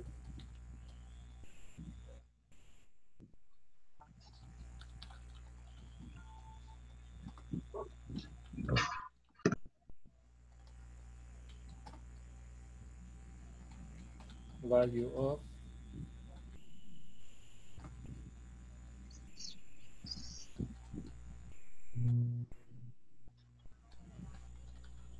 yan po. Pwede natin gawing objective yan. Anyone po na may comment po with regards to the objective?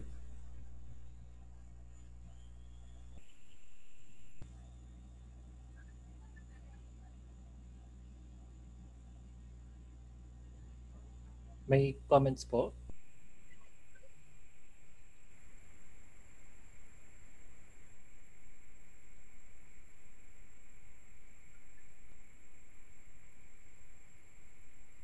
Yan po. So, ang indicator natin kung ano po, kung magpe-preserve tayo ng heritage site is yung number ng nape-preserve or yung number ng yung number po ng structures na nare-regulate. Tama po. Preserve. Preserve. Pwede rin po natin anuhin yung number of structures recognized. Tama po.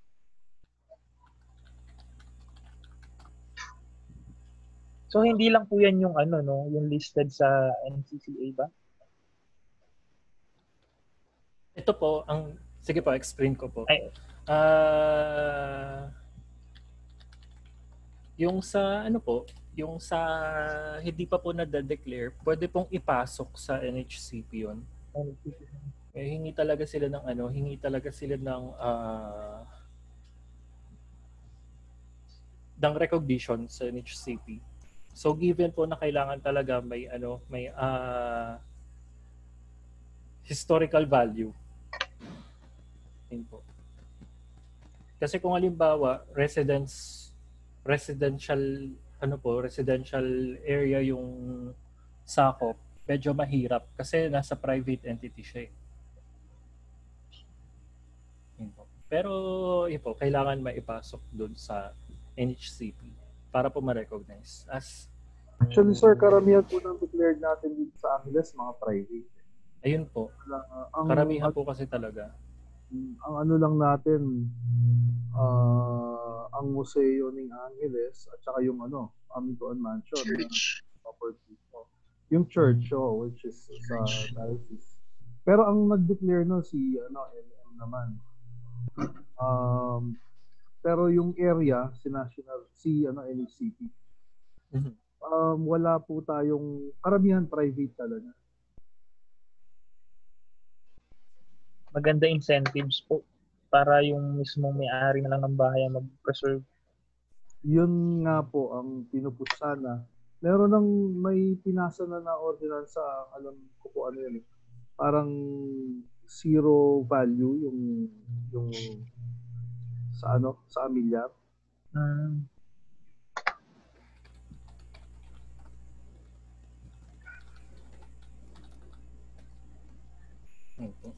So ang target natin, sa tingin nyo po, by the end of the land use plan, ilang percent na po ng structures yung nape-preserve natin.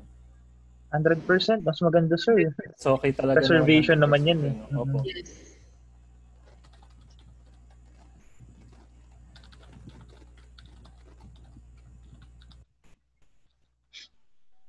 Ayan.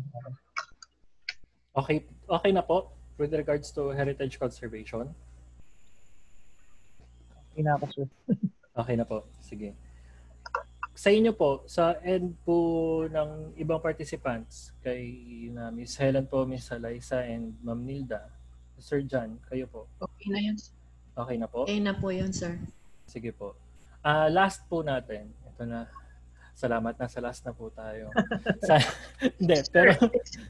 Sige Sir, po. Itong strategy na enforce guidelines at create network of streetscapes, doon yun sa sir yung sa transit-oriented at saka green infrastructure pasok pa rin siya. Baka mali dito yung... Sige po.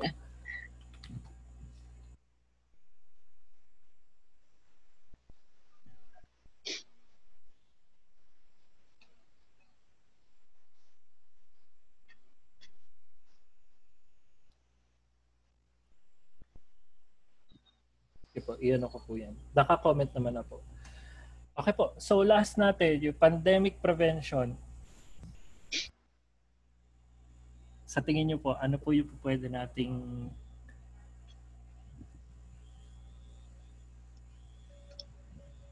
actually pwede siyang pwede siyang Yun dapat sir, yung mga health facilities dapat fully equipped with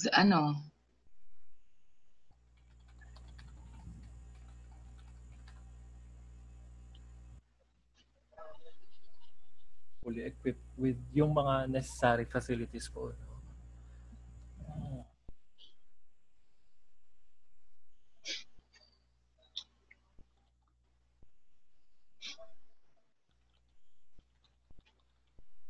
Health facilities.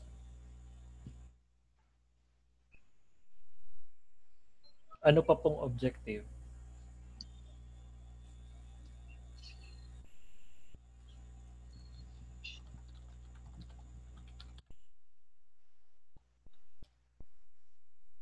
Sa tingin niyo po, sa logistics po ng ng preparation sa pandemic, sa tingin niyo po?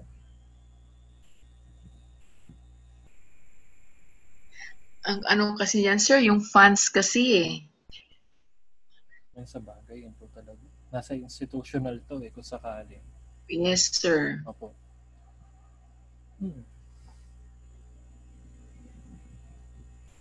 Yung substruction po ng transportation in terms of delivery of services po, delivery of goods and services.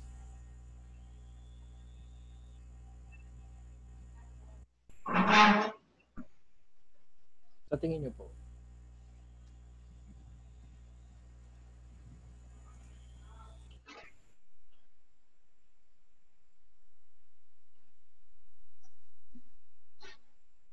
Wala na po. Sige po. Kung ano po, probably na natin, mag-wrap up na po tayo ng meeting para po kasi medyo naglalobat na rin tayong lahat. Saka po hindi pa tayo kumakain. So, ang pwede po natin sigurong balikan, kapag po natapos itong meeting natin, silipin nyo po ulit lahat po nitong inputs natin na na-discuss. And then, kung may comments po kayo, bakilagay po dito sa comments or notes. At the same time po, yung mga inputs po natin dito would be compiled into a PowerPoint presentation po. Pero yung sa presentation po natin and dito sa finalization po, tinatanong, i-verify ko pa rin po sa team namin if baka po pwedeng Monday na siya. Ayan. So with that po, may questions pa po ba or anything na kailangan i-clarify dito po sa natin, sa ginawa po nating activity?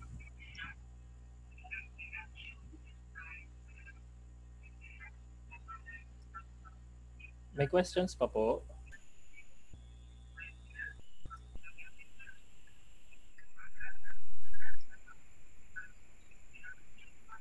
Wala na po ba?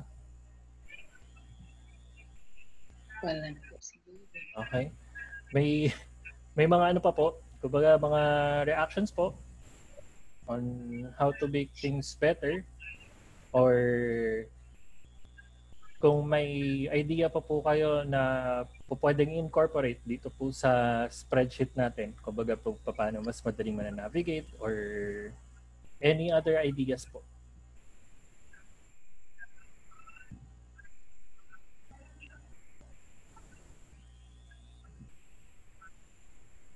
Wala na po? Okay, kung wala na po, bale, with that po, yung mga iba pa pong gusto nyong i-fill up dito sa matrix natin, dito po sa spreadsheet natin po, pwede nyo pa rin pong incorporate. And then, kung ano po, ipapolish ko naman din po lahat ng inputs ninyo. So, as much as you want po, pwede pong ilagay. So with that po, thank you po sa pag-participate. And sana po, after nitong meeting, masilip nyo pa rin itong ginagawa natin. So with that po, thank you po. And sige po, i-wrap up na po natin itong meeting. So good afternoon po. And Thank you po. Thank you. Ingat po. Good afternoon. Thank you po.